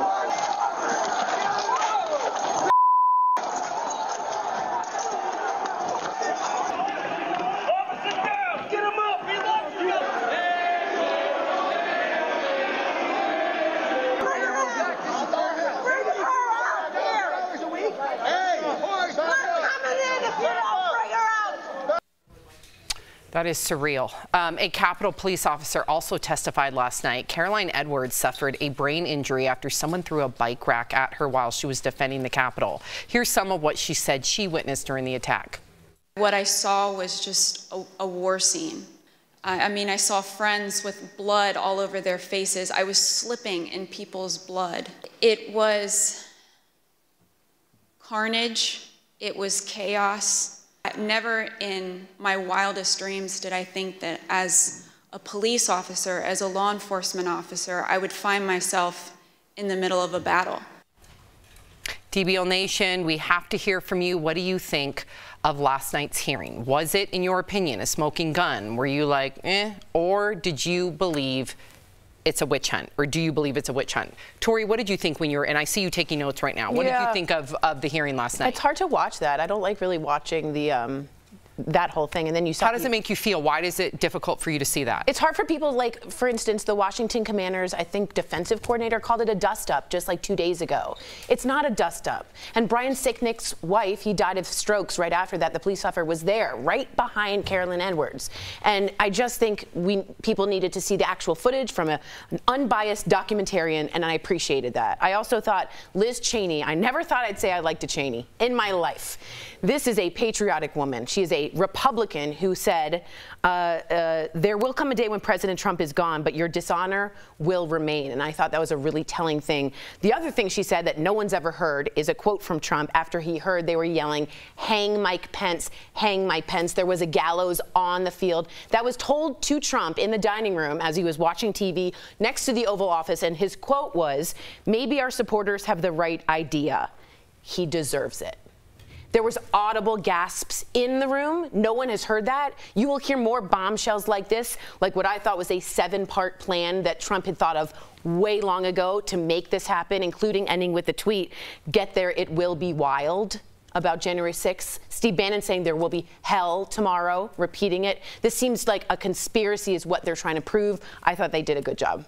They said they're going to blow the roof off. Do you believe they blew the roof off with yesterday's? I think you needed to start with a lot of expose, and that just means painting the picture of, like, timeline. Because people don't know when the whole idea is the Proud Boys and the Oath Keepers were the ones who started stacking their way into the Capitol, and that was planned by a meeting on January 5th. So having that play through, I think you needed to set it up. It's not the most exciting, but we needed to sort of all be on the same page in my mind. Well, I don't know if the same page is ever going to be possible. I mean, the idea that... Yeah, with information, you're right. Yeah. That event, you know, January 6, 2021, we all remember where we were. I was at my Aunt Mary's repast after the funeral in Red Springs, North Carolina, and I remember having to drive 3 hours in an area I wasn't familiar with and being very nervous because I didn't know what was happening in the rest of the country. That, to me, is a significant event. It's something I'll never forget. So that doesn't equate to a dust-up, but someone else can look at all of this with all of this information and call it that. And I think that's the problem. Right. How can they call it that? Because people are committed to their own narratives, not the facts. If we were here yesterday, we saw exactly. But not everybody's even talking about this today. Right. A lot of people, some programs didn't even show it. Right. So some people don't even know what really went down. I do want to address this really quickly. It appears that former President Donald Trump is kind of throwing his daughter Ivanka under the bus. This is, of course, after the committee played a portion of her taped testimony last night. So Ivanka testified that after speaking to then Attorney General Bill Barr, that she agreed with his assertion that the election wasn't rigged. Take a listen. It affected my perspective. I respect Attorney General Barr. So I accepted what he was saying. So this morning, Trump did respond saying, quote, Ivanka was not involved in looking at or studying election results. She had long since checked out and was, in my opinion, only trying to be respectful to Bill Barr and his position as Attorney General. He sucked. Now, if you're curious, here is some of that testimony from Bill Barr. I had 3 discussions with the president that I can recall. One was on November 23rd, one was on December 1st, and one was on December 14th. And I've been through sort of the give and take of those discussions. And in that context, I made it clear I did not agree with the idea of saying the election was stolen and putting out this stuff, which I told the president was. Jeff, do you think that President Trump believes truly that the election was stolen, or it's more of a power play? I believe that he thinks it was stolen. I think Barr thinks it was stolen. I think his daughter, even though with her vague answer, she could be like, Dad, you lost. It's over. No matter who tells him, in Trump's mind, this is just my belief, I'm not a psychologist, he believes it was stolen from him. He believes what he's saying. There's got to be some sort of term. Maybe, I don't know. Narcissism. Yeah, I guess you could. I don't know if that's a proper term. We're not psychologists, but there's something going on there. But I really do believe he thinks that way. I think that's absolutely false. I think he's a con man and has been since Roy Cohn and how he started way back in the 70s and 80s. He cons people out of money. He stiffs workers. He knows what he's doing. Went to Wharton Business School. This guy knows how elections work and tried to find 11,790 votes. So I'm not making it an excuse for him. I'm saying that's what I think he believes. I think you're being conned. What do you think the aftermath is going to be? When I saw that footage, it reminded me of seeing footage of terrorists in other countries storming a consulate. Right. Well, hopefully what they're trying to prove is seditious conspiracy. It's not just that he incited the riot. He conspired beforehand, January 5th, January 4th. If they can prove that, that's what they're going to charge him with. That's what the American people should be paying attention to. It's very important. Our president at the time was okay with killing our vice president. He said it. That's really important to hear. And I feel like not enough people are sort of understanding that. Well, let's see what our very own viewers have to say. They believe, what did you think of the hearing? Smoking gun, 78%, 1% met, and 21% of you believe it was a witch hunt. Coming up on DBL, we are continuing our conversation about the Capitol attack, how Republicans are responding to the hearing, and later, Britney Spears' ex-husband tries to crash her wedding. We've got an inside look at how the day unfolded, plus the pioneers that changed everything for black women in Hollywood. Marcellus Reynolds joins us live to tell us all about it. Stay with us. Closed captioning provided by...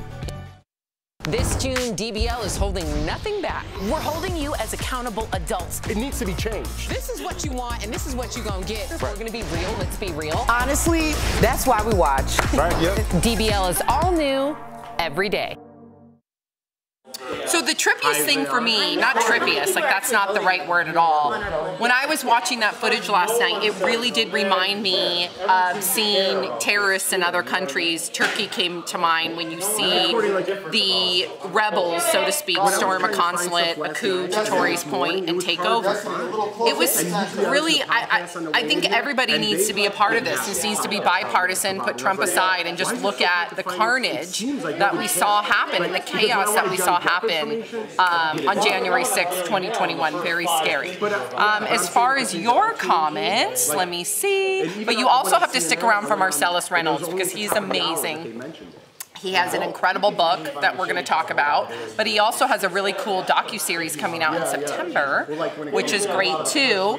As far as I completely agree with you, Tori. This is coming from Victoria. As much as I hate to admit it, Trump is smart and calculating. We have... Let's see. I can't wait to feel normal. Okay, it's Sean Gillis's birthday, Sam. Oh my gosh! Happy birthday, Sean! Yeah, just wanted to shout you out, yes, buddy. Happy birthday, Sean. HBD, buddy. Is that not what you said? Okay. Let's see. What else do we have here? Is that not cool? Spurpus says breaking news: Donald Trump is a real jerk with zero morality. And then we have Cheryl says throws his daughter under the bus. What a complete loss of morality. He threw under. She checked out. Yeah. And what is that? A lot of people are talking about was Jared Kushner. If you saw the clip that they played for him, they said, "What did you feel when the president's lawyer said, 'I'm going to resign if you do this'?" He goes, "It was a lot of whining." So whining became this sort of like thing of like that's a big deal. Jared Kushner and Don Jr. telling his dad.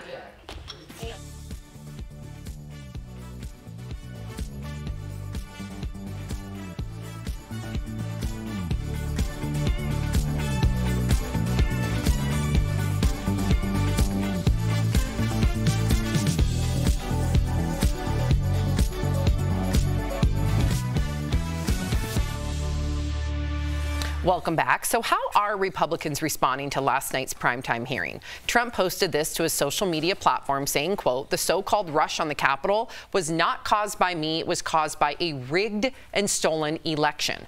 Representative Jim Jordan tweeted, "Where's the primetime hearing on President Biden's botched Afghanistan withdrawal?" Finally, House Republican Conference Chairwoman Elise Stefanik said about the hearings, take a look. They're not having primetime hearings on the inflation crisis, on the border crisis, on the gas crisis, on the crime crisis, on the baby formula shortage. Not only are they not having primetime hearings on those subjects, they're having no hearings on those subjects. So this is just shameless attempt at creating a political circus to try to change the narrative, and we will push back aggressively. Erica, you were shaking your head. Yeah.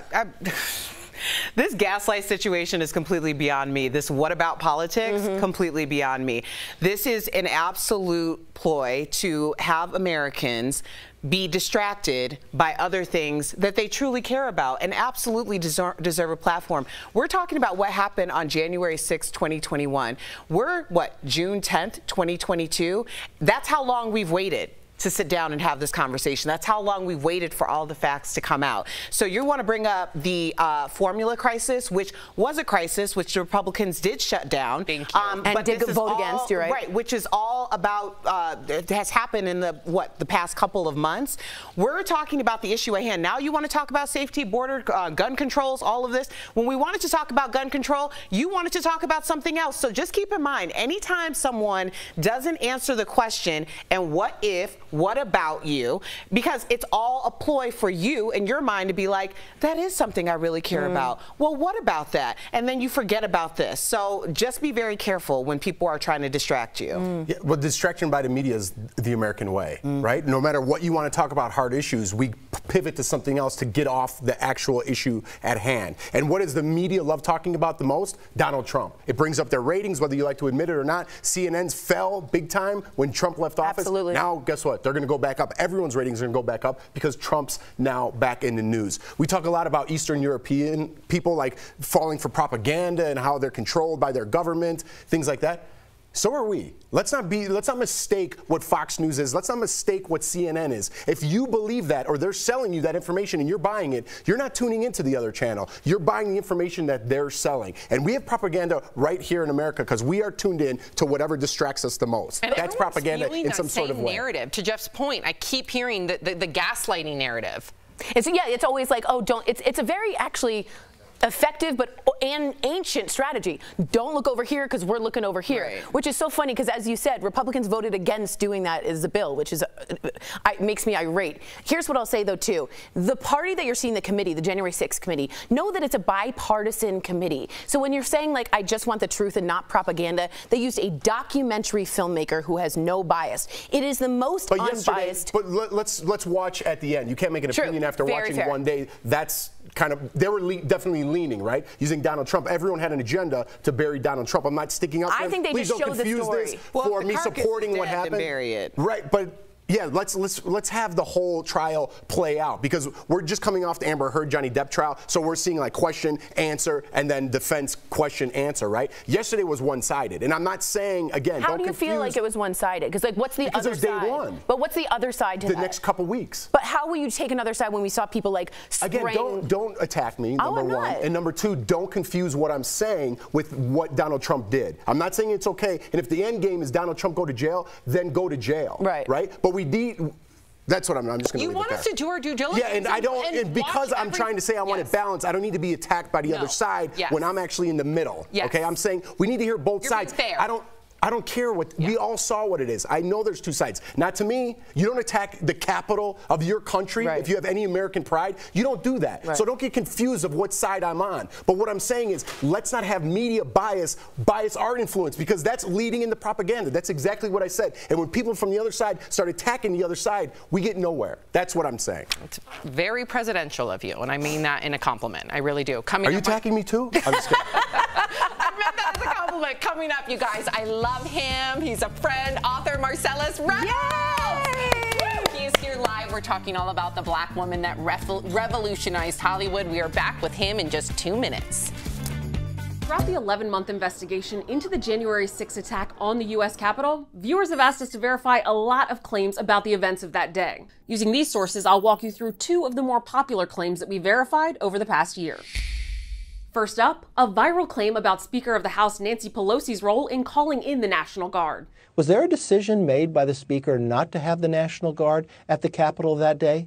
So let's verify. Did Nancy Pelosi block the National Guard from coming to the U.S. Capitol on January 6th? The Speaker of the House does not have the authority to request the National Guard to the Capitol. That power is designated to the Capitol Police Board. And they did not request assistance from the National Guard until after the insurrection had already begun. After that request, the National Guard, activated by Acting Defense Secretary Christopher Miller, took more than 2.5 hours to reach the U.S. Capitol and assist law enforcement. So we can verify that Speaker of the House Nancy Pelosi did not block the National Guard on January 6th. And second, in a statement released on December 21st, 2021, former President Trump criticized the investigation into the insurrection and claimed that the attacks that day were part of a, quote, completely unarmed protest, unquote. But is that true? Let's verify. Was the January 6th insurrection a completely unarmed protest? On its website, the U.S. Department of Justice is tracking people charged with federal crimes stemming from events at the U.S. Capitol. Verify searched through court records and found several individuals who were sentenced or charged with assault for using some type of weapon during the insurrection. Those weapons include firearms, mace, stun guns, and stolen police batons. So we can verify that the January 6th insurrection was not a completely unarmed protest. With your Verify, I'm Adiante Till.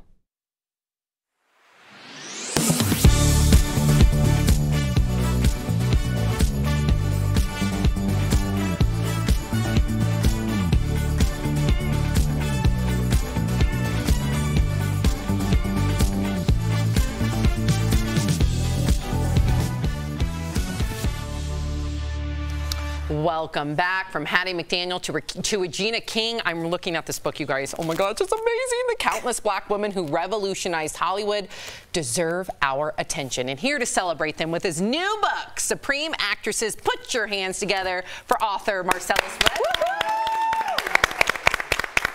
Hi. Hi. First of all, your book is gorgeous. Like I was just telling Erica Cobb over here that every single person needs to have this on their coffee table. Yes. Because it's a showstopper. Yes. And the interviews are incredible. Very much so. Thank Very much you. so. Yes, it's a beautiful book. Marcellus, how are you, my friend? My first question. I'm good. Good to see you. Good to see you. Why did you choose to write specifically about black women in Hollywood in this book? I wrote about what I know, Jeff. I wrote about my first love, right? You know, my mother, my grandmother, those were the women that raised me, that created me, that loved me, that nurtured me. And I also wrote about actors and acting as part of the craft. And specifically with this book, I wrote about black women because they don't get the kind of love maybe and the kind of respect that their white peers get in Hollywood. And I didn't want some of these women to be lost to history. You know what I mean? There's a whole generation of people who may not know who Dorothy Dandridge or Josephine Baker are. Bless you. I am here for it. Let me talk about my spirit goddess, Gabrielle Union, because she wrote the foreword to Supreme Actresses. So what stood out to you? The thing I love best, well, first and foremost, that foreword is fire. It is like a call to arms for Hollywood. She snatched Hollywood all the way up.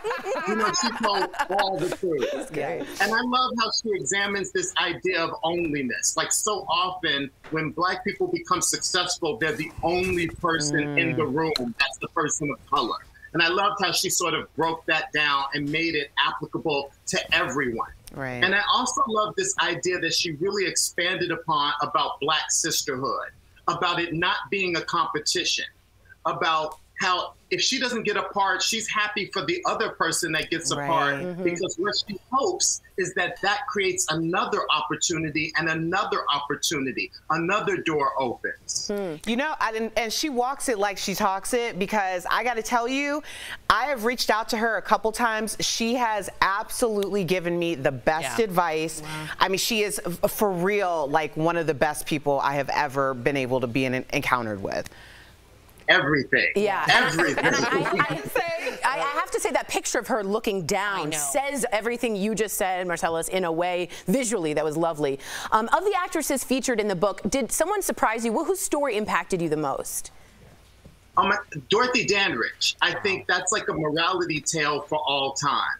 This was the first Black woman to receive a Best Actress Oscar nomination, the first Black woman to present an Oscar at an Oscar award ceremony. She's one of the most famous women. She's also the first Black woman to appear on the cover of Life magazine. She dies alone in a hotel room with less than $100 in her bank account.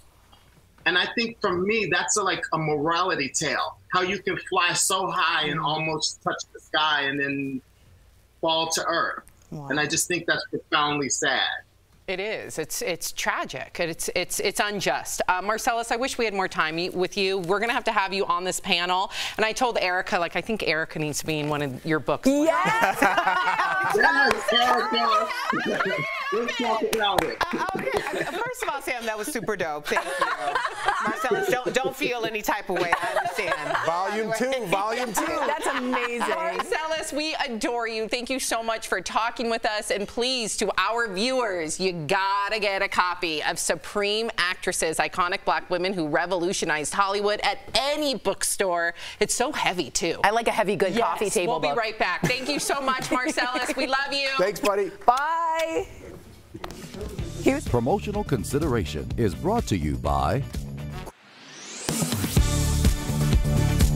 We all want to save as much money as possible. So, is turning off your air conditioner when you leave the most cost-efficient way to cool your home? We're verifying. Our sources are Nathan Morey with SRP and the U.S. Department of Energy. On the surface, it all makes sense. Turning off your air conditioning means it isn't using electricity. I think one of the misconceptions is that if you turn that air conditioning off when you go to work and then you come home, you're going to save a lot of money. SRP says while it can depend on the home, generally, that's not the case. Because when you are gone, the temperatures keep going up and up. That means more work for your air conditioner. Because your house will heat up, all the materials in your home will heat up. So then your air conditioning system actually has to work harder once you turn it back on. So how do you actually save the most money? Well, SRP says to turn your thermostat up to around 78 or 80 degrees. In fact, the Department of Energy says the closer it is to the outside temperature, the less energy that's used. And when you leave, make sure to bump up your temperature a little higher. Just set it back a couple of degrees, whatever you're comfortable with, and it'll help save money. So we can verify that generally, no. Turning off your air conditioner when you leave is not the most cost-efficient way to cool your home. Have something you want us to verify? Call, email, or text us. I'm Michael Doudna. The Families First Coronavirus Response Act was passed in March of 2020, and it barred states from disenrolling people from Medicaid, even if they otherwise would have become ineligible. In return, states received expanded federal funding for their Medicaid programs. As federal pandemic programs start to phase out, some are wondering what's going to happen to Medicaid.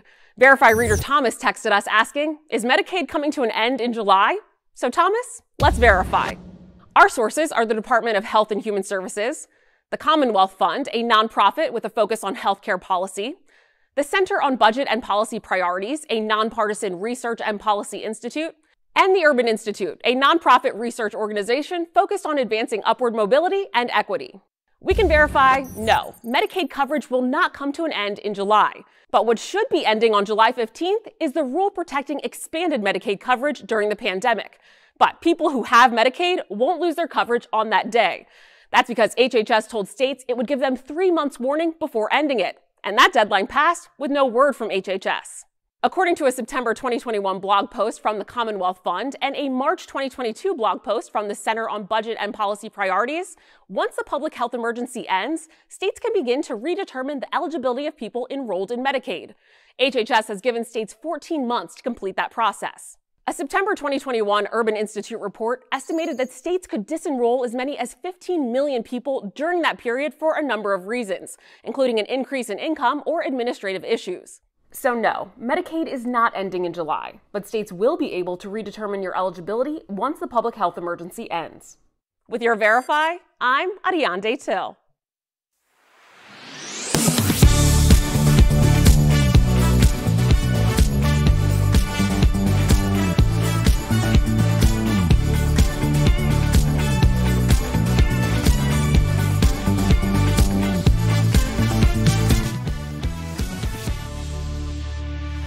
Welcome back. The city of Amarillo, Texas is asking for our help. Okay, everybody keep your eyes peeled. Officials posted this picture of a mysterious creature outside the zoo. That was captured early in the morning back in May. They're not sure if it's a person with a strange hat or a chupacabra or some other unidentified Amarillo object. What do you think it is? That's an animal going up. What do you mean? It's not somebody sitting. It's an animal going up something, no? I once thought that there was some unidentified object in my backyard, but it turned out that it was just like a gnat that was flying super close to the actual What do video. you think it was? I don't know, like a fairy or something. Chupacabras, fairies. If you're leaving us, you can watch the second half of the show online. Watch on YouTube, dailyblastlive.com, or our app. But if you get the second half of the show where you are, here is what's ahead. Britney Spears isn't free from the drama. We're taking you inside her wedding day full of surprises. And if you're headed outside this summer, you gotta stick around because Dr. Yoon is here live to share the do's and don'ts of summer skincare.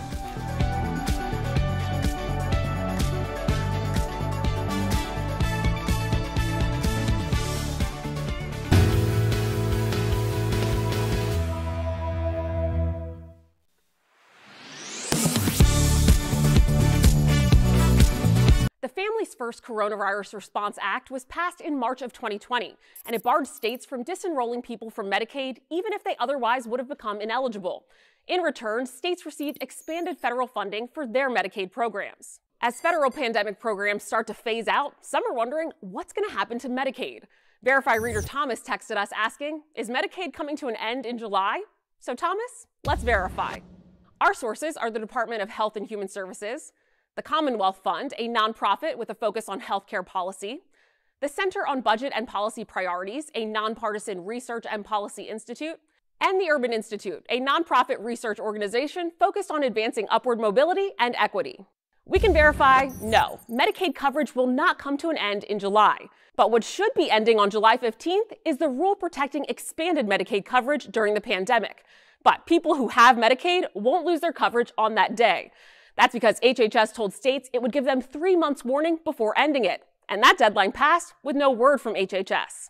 According to a September 2021 blog post from the Commonwealth Fund and a March 2022 blog post from the Center on Budget and Policy Priorities, once the public health emergency ends, states can begin to redetermine the eligibility of people enrolled in Medicaid.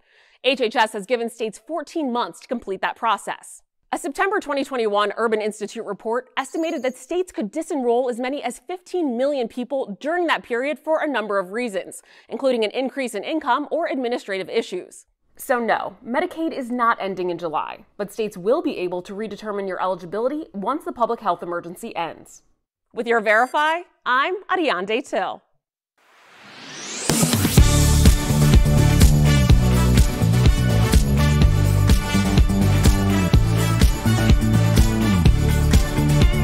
Live. We're talking about what you're talking about. Oh my gosh. Are you insane? This is a sham. No. Nope. Y'all, just stop. Finally here. Drum roll.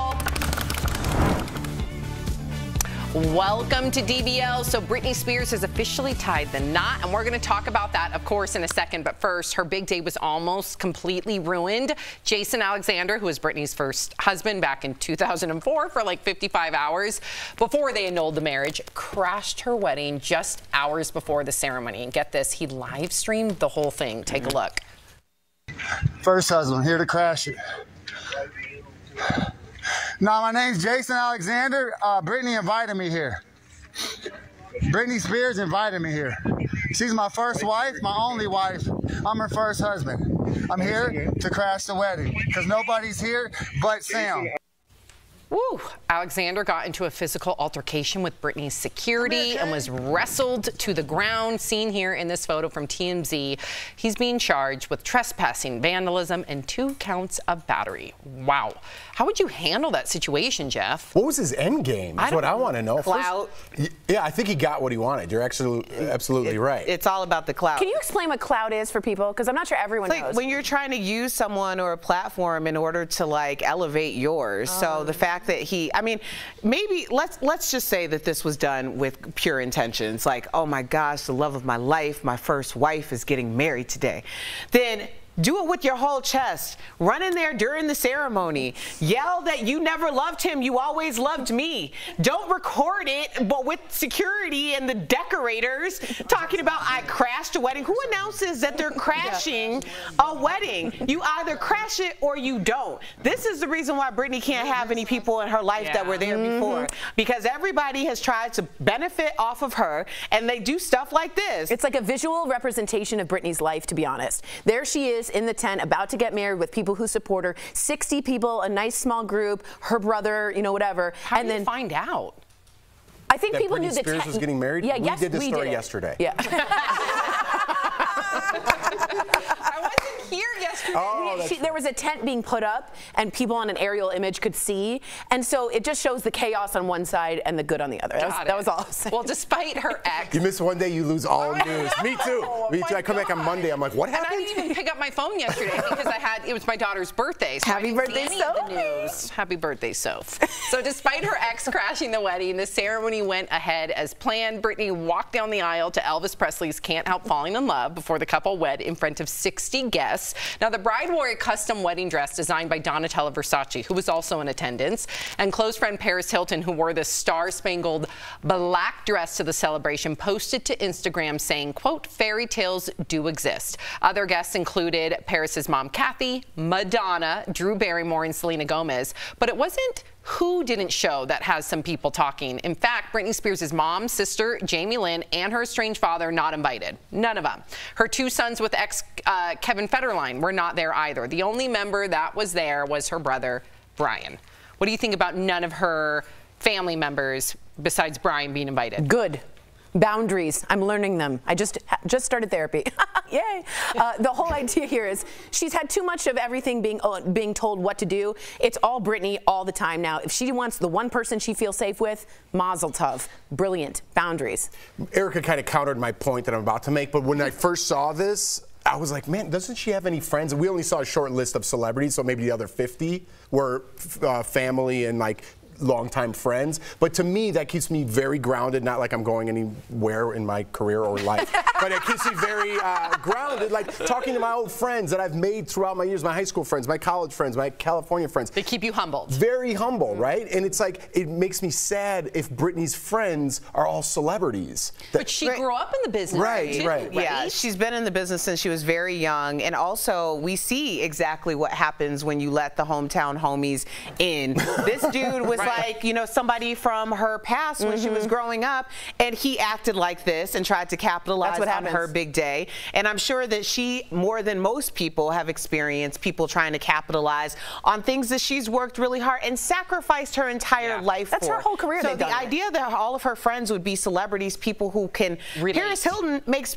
more sense than most, because Paris has really been through some things, although people like to clown her a lot. Like, she has legit been through a lot, and I think she has been a really great support. And for they Britney. opened up at the same time about both of their trauma, so they share that.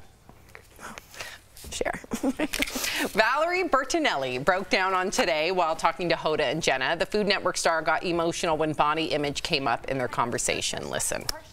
So I know that this weight is protecting me right now, and when I get healthier internally and emotionally, that the weight will come off, because I know I'm treating my body better. I'm drinking less alcohol. I'm eating less sugar. I'm putting more vegetables into my body. But my body is doing this for a reason, and because it needs protection. Valerie said her body will lose that weight when she's healthier, both mentally and physically. I kind of feel bad for Valerie Bertinelli, because I feel like this story's just on repeat. She's saying the same thing. She's saying the right things. You got to get your mind right first. Your body does protect you. I believe everything she's saying, but I mean, it's on repeat. She keeps going in a circle, and I don't know if that's part of the end cure. She's not healing that part. Yeah, I don't know. I don't think that it's as cyclical as it is persistent. I was going to use that word, but I wasn't sure if it was right. No. I think that it was there, and I was like, don't say it. Well, there's a thing that, especially, first of all, I look at this and see a woman who is being very transparent with her testimony in real time and offering a vulnerability that a lot of people who are going to relate to her are really going to need. When you are going through something and you're brave enough to be very transparent with your testimony, there is this thing where you repeat the same story because the truth is most people didn't hear it the first time, or you didn't really grab onto that message the first time, and you're repeating it not only for yourself but for the people who need to hear it. Like, this is what I'm actively going through. And the fact that she broke down and got emotional, I think people are probably going to gravitate towards that, because we all know what it feels like in some capacity. I know my body has definitely protected me from past trauma. My mind has protected me from past trauma. And if you can articulate that, then someone's going to be like, those are the words that I needed to express what's happening in my life. And it was just announced this last week that she's going through a divorce. She's going through a lot right now. Yeah, and I always think the body does hold on to trauma, like at the, I said, molecular, cellular level. That's why sometimes when you're having a heart attack, like certain things, pain comes in interesting ways. The body reacts in different ways. So good on her for being vulnerable, but I do hope she gets help. Me too. Because it's clear she's really in something, and I feel like she needs help grabbing herself out, and maybe I just hope she gets help. I do. Well said. Yeah. So could hiring a surrogate save a career? Now, that's according to actress Jamie Chung, because she says yes, it helped save her career. The Dexter New Blood star recently did an interview revealing she was terrified to become pregnant, saying, "In my industry, it feels like you're easily forgotten if you don't work within the next month of your last job." Now, last October, Jamie and her husband surprised fans when they announced the birth of their twin boys via surrogate. I think this is a good question for you, Sam. How do you feel about that? Well, definitely I waited to have children later, like 37 and 39, 40, because I felt like that it would have been a detriment to my career. And that's too bad. I hope, you know, luckily here at Tegna, it's not that way. But before I was at Tegna, I did not feel secure getting pregnant and knowing that I would have a career when I came back, because you feel like you're off the map for 10 months, and you're not. You're not at all. But when I went to the Tegna audition, there was like, you know, a bunch of us. And how pregnant was I? And you were, she was born like the next day, right? But happy birthday, So-So. But I will say there was like 6 other pregnant women. I've never in my life been to an audition in 10 years in LA where a pregnant woman was there, unless it was for a pregnant woman's product. And I asked someone who was there, I go, I can't believe I'm so glad to see this. And she goes, well, their brains still work, don't they? Their mouths still work. And I thought, man, that's not like people in the industry. So I've certainly felt that. I haven't gotten pregnant. I just turned 40 in January. And surrogacy is something that a lot more people are talking about, and it's very expensive. That's the thing. And you really have to find the right person. But I don't dismiss that as an idea if you're really ambitious in your career. I really don't. Well, you have to do what works for you. Yes. And also, you know, surrogacy really comes down to, one, if it's a choice or not. Yeah, if you can afford it, yeah, absolutely. A lot of people, it's not a Way too choice. expensive. Like, we've had conversations, my husband and I, about that possibly being something in our future. Honestly, I would have taken this time to actually get pregnant myself if that was a possibility for me at this point. So I think when you're talking about like delaying your, you know, I suffer from so much financial trauma, like going through bankruptcy, the way we were brought up, to things that we didn't necessarily, and I'm not saying that we were destitute, but, you know, money was always a big thing. And it was very important to me that I was in a certain level of security, not that anything's ever secure, before I went down this path. And that was a calculated risk. And so when we're making these calculated risks as women, these things have to be at the forefront of our minds. Yeah. All the options like, have if we're to be honest, out they there. really have to be. Right. And sometimes I feel like almost a little embarrassed about saying that, but I think the conversation has shifted until that's a safe thing to talk about. At least I'm doing it on TV. Good. I'm glad you both are. Yeah. Thank you. Yeah. Well, coming up on Dr. Yoon. It's not your show, Dr. Yoon. It's a new segment. He's like, all right. Yep, it ain't your show. You are back, though. We love you. You don't want to miss his advice on keeping young and healthy skin this summer. Closed captioning provided by... This June, DBL is holding nothing back. We're holding you as accountable adults. It needs to be changed. This is what you want, and this is what you're going to get. If we're going to be real, let's be real. Honestly, that's why we watch. Right, yep. DBL is all new, every Jeff, day. someone, Carol Moore, says, I had my babies at 27 and 30. I thought that was old.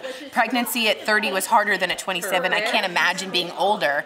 And yeah, at 40, I was someone that, my mom keeps saying this, Are they out of switched time. now? Yeah, out of Mine's time. number, oh, never so mind. you She's have got to follow make or up, break it, sorry. and it's been a really ongoing Does it thing. say But at my age, women are getting pregnant so much later. Like Taylor, how old are you, if you don't mind? 23. Are you? No one in your age group is at all even thinking. She's laughing. So what is the age when Doesn't you that seem think like a of, dumb oh, maybe question? I'll get pregnant? Do you put sunscreen on your kids? Yeah, see, and I think for people that was like geriatric. So Carol, if you can write me back, I think we're living longer. So everything's like gone further, but the problem is that once you're out of time, you out of time. What is that line from Marissa Tomei? My biological clock is ticking like this. And you sort of keep waiting for that. Yeah. What do you guys think about surrogacy? Does it feel like it's a bourgeois thing because it's so it's so expensive, or does it feel like a real option that you're comfortable discussing? All right, talk to me. You two. Perfect, thank you. I need friends. Tor, Look what he wrote. you have the third question. Yes, It's my about love. chafing. Chafing. Oh, I hate chafing. You want to talk about chafing? That's a good Oh subject. my God, there's a chafing stick you can use. Yes, Did you know that? Why'd you he's gonna point give out us a there? tip. Well, you're getting it. You can chafe anywhere. Well, no, you can't. You could chafe over When I say chafe, what do you think? Where? He's gonna give a tip. Right in the How about that? when you're wearing a skirt. Yeah, chafe on the thigh. That's how women are. That's how Thigh. Yeah. I know. Yo, I was do you going to say chafe? something else, but I can't. Do you chafe say as it. well?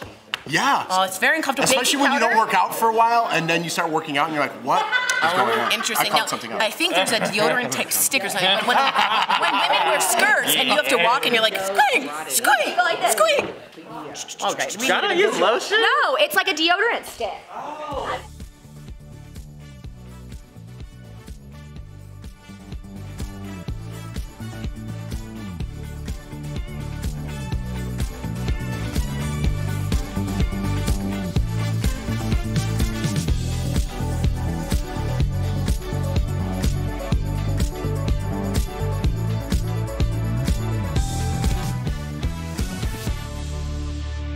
Welcome back to the Dr. Yoon Show. At this point, we might as well call him our resident holistic plastic surgeon. We have Dr. Yoon here to talk all about the do's and don'ts of protecting your skin this summer. Yay!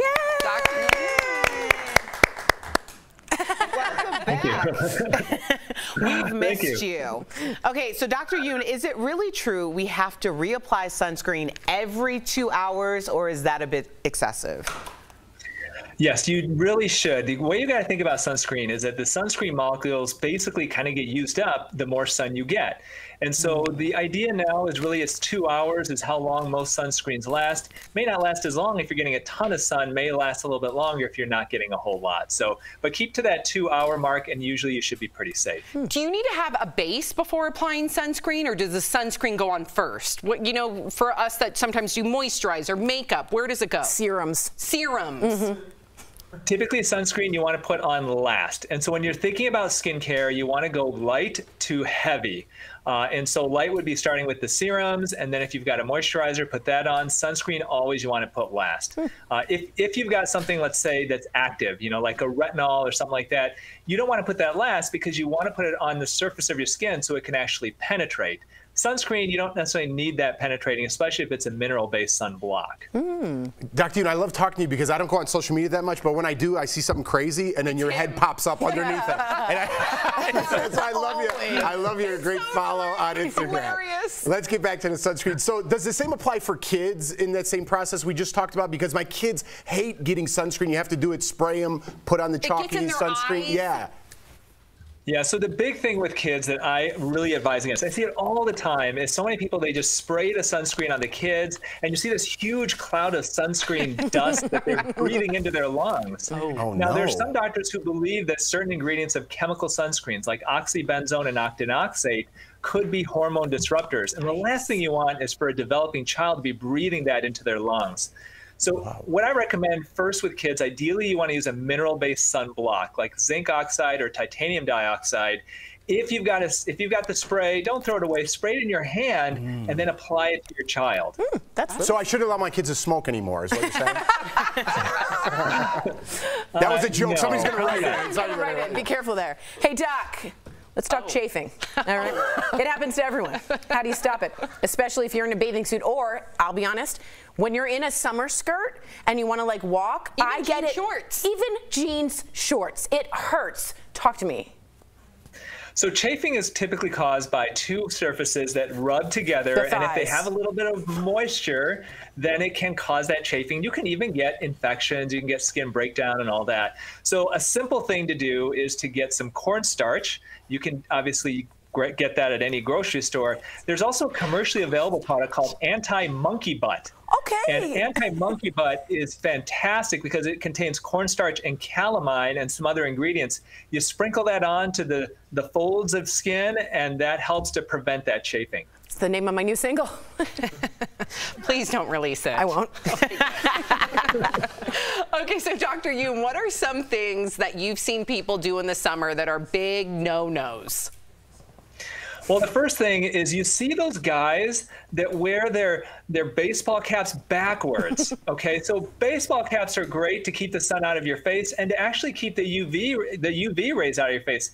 You know, I see so many people in my practice who've had skin cancer on their nose, on their cheeks, on their chin, and when those are cut out, it can be really, really devastating. So flip that baseball cap back, front to back, to at least help cover the front of your face. That's the second thing. No, go ahead. Oh, no, sorry, you go ahead, yes. Well, second thing is sunglasses. So sunglasses are great for protecting your eyes because you can actually get melanoma of your eyes. Yeah. If you get too much sun, you get UV radiation, you can get melanoma of your eyes. There's no sunblock for you that you put over your eyeballs, so definitely wear sunglasses. And the second benefit of it is you don't squint as much. You know, when you squint, you create these crow's feet wrinkles. I mean, none of you have crow's feet wrinkles because you look so great. Thank you, but Dr. I do, and I can prevent it by wearing sunglasses. Yeah, my cousin's friend got eye cancer or melanoma of the eye, and I almost was like, what is this? And it's a real issue that you kind of have to get checked out. Yeah. I was going to say something funny, but can't. Oh, wait, I'm so sorry. Yeah, but it's they're over fine. now. They're fine. Oh, well, that's good. Good. Glad we ended it on that for that note. joy killer. Yeah, that was great. I'm sorry. Happy Friday. Dr. Yoon, we do appreciate you. We love having you on, and we can't wait to keep our skin glowing this summer thanks to you. DBL Nation, if you aren't already, he's such a good follow. Really, he really is. He's worth it. You got to follow Dr. Yoon on social at Tony Yoon MD. Thank you. Thank you, Doc. Thank you. Suffer from pain? Throughout the 11-month investigation into the January 6th attack on the U.S. Capitol, viewers have asked us to verify a lot of claims about the events of that day. Using these sources, I'll walk you through two of the more popular claims that we verified over the past year.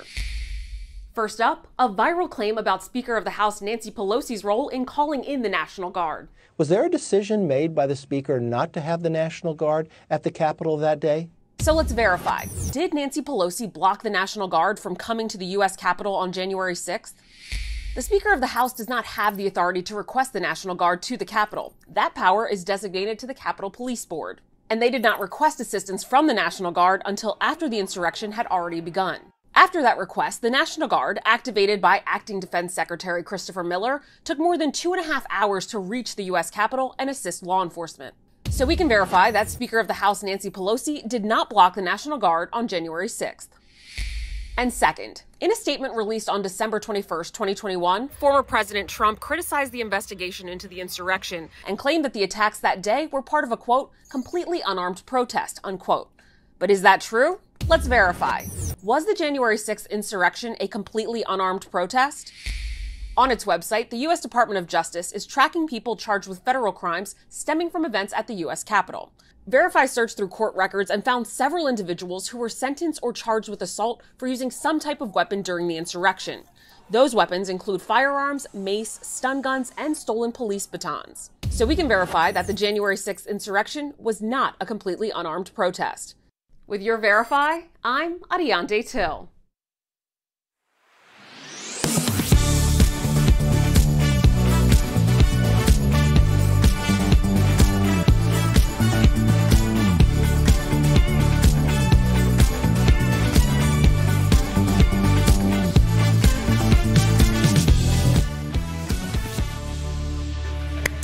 Father's Day is right around the corner, and we have the perfect gift for the father figure or dad in your life. Earlier, we spoke with nutritionist and lifestyle contributor Darren Mayer to get the lowdown on the char box. Take a look. Please welcome Darren to the show. Hi there, Darren. Hey. Good to see you. Hi. Now, the char box, it is not your typical grill. Can you explain a little bit more about how the char box works, Darren? Char box is an all-inclusive, portable, disposable, and recyclable grill. It makes grilling and outdoor cooking easy, healthy, and delicious. And the best part about char box is when you're done, there's no mess and no cleanup. Whoa. That is sold. That just like really just opens the doors to so many places that you can use this. So like, tell us where are your favorite places to use this, and I'm going to steal your ideas and pretend like I came up with them. Well, I love taking char box to tailgating parties. I'm actually the hit of the party because I get all my food cooked before it's time to start the game, and the food is just delicious. It's great for cooking meat, vegetables. The natural flavor of the briquettes make your food taste even better.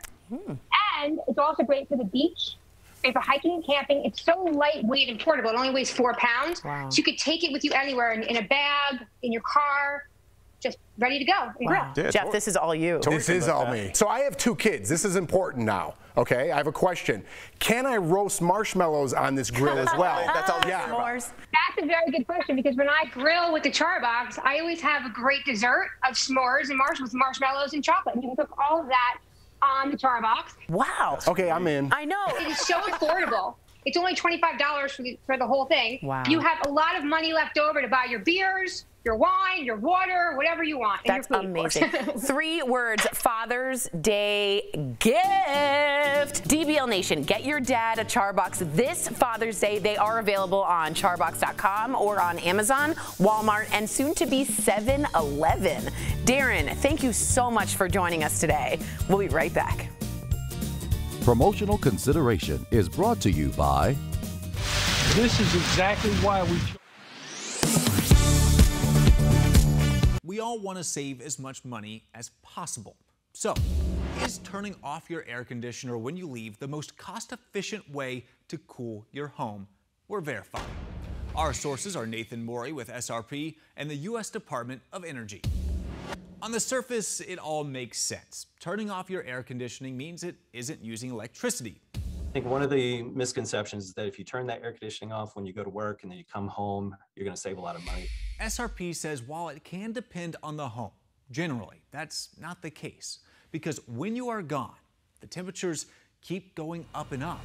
That means more work for your air conditioner. Because your house will heat up, all the materials in your home will heat up.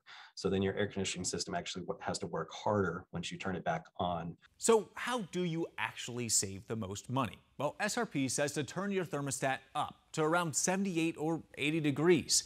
In fact, the Department of Energy says the closer it is to the outside temperature, the less energy that's used. And when you leave, make sure to bump up your temperature a little higher. Just set it back a couple of degrees, whatever you're comfortable with, and it'll help save money. So we can verify that generally, no. Turning off your air conditioner when you leave is not the most cost-efficient way to cool your home. Have something you want us to verify? Call, email, or text us. I'm Michael Doudna. The Families First Coronavirus Response Act was passed in March of 2020, and it barred states from disenrolling people from Medicaid, even if they otherwise would have become ineligible. In return, states received expanded federal funding for their Medicaid programs. As federal pandemic programs start to phase out, some are wondering what's going to happen to Medicaid. Verify reader Thomas texted us asking, is Medicaid coming to an end in July? So Thomas, let's verify. Our sources are the Department of Health and Human Services, the Commonwealth Fund, a nonprofit with a focus on healthcare policy, the Center on Budget and Policy Priorities, a nonpartisan research and policy institute, and the Urban Institute, a nonprofit research organization focused on advancing upward mobility and equity. We can verify, no, Medicaid coverage will not come to an end in July. But what should be ending on July 15th is the rule protecting expanded Medicaid coverage during the pandemic. But people who have Medicaid won't lose their coverage on that day. That's because HHS told states it would give them 3 months warning before ending it. And that deadline passed with no word from HHS. According to a September 2021 blog post from the Commonwealth Fund and a March 2022 blog post from the Center on Budget and Policy Priorities, once the public health emergency ends, states can begin to redetermine the eligibility of people enrolled in Medicaid. HHS has given states 14 months to complete that process. A September 2021 Urban Institute report estimated that states could disenroll as many as 15 million people during that period for a number of reasons, including an increase in income or administrative issues. So no, Medicaid is not ending in July, but states will be able to redetermine your eligibility once the public health emergency ends. With your Verify, I'm Ariane Till.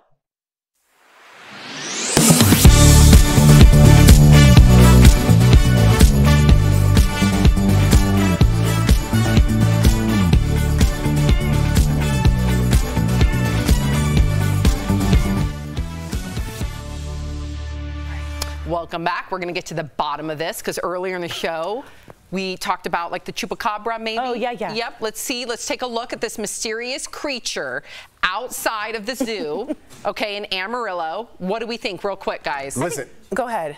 No. I just think it looks like a very thin man in a leopard hat. A tin man? A thin man, kind of, tiptoeing. Look at that picture and tell me that's not that guy. It's the guy from. I can't show you because it's not clear. Oh my gosh, the viewer. Listen, it's called The Bad Guys, The Wolf and the Bad Guys. Google it. It looks exactly like this guy. Oh, you go get some. Yeah. You showed it for a quick second. Was that I just have Amarillo by morning in my head now. What's that? Amarillo on my mind. George Strait. Come on, y'all. It's Georgia on my mind. No. Amarillo by morning. Amarillo by morning.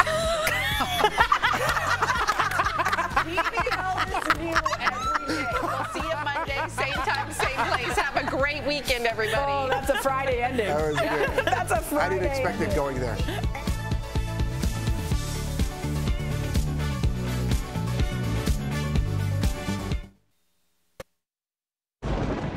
Where hope finds help.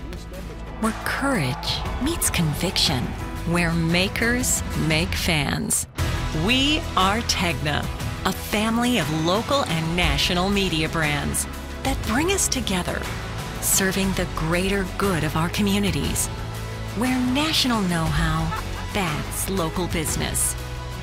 Be in good company with Tegna.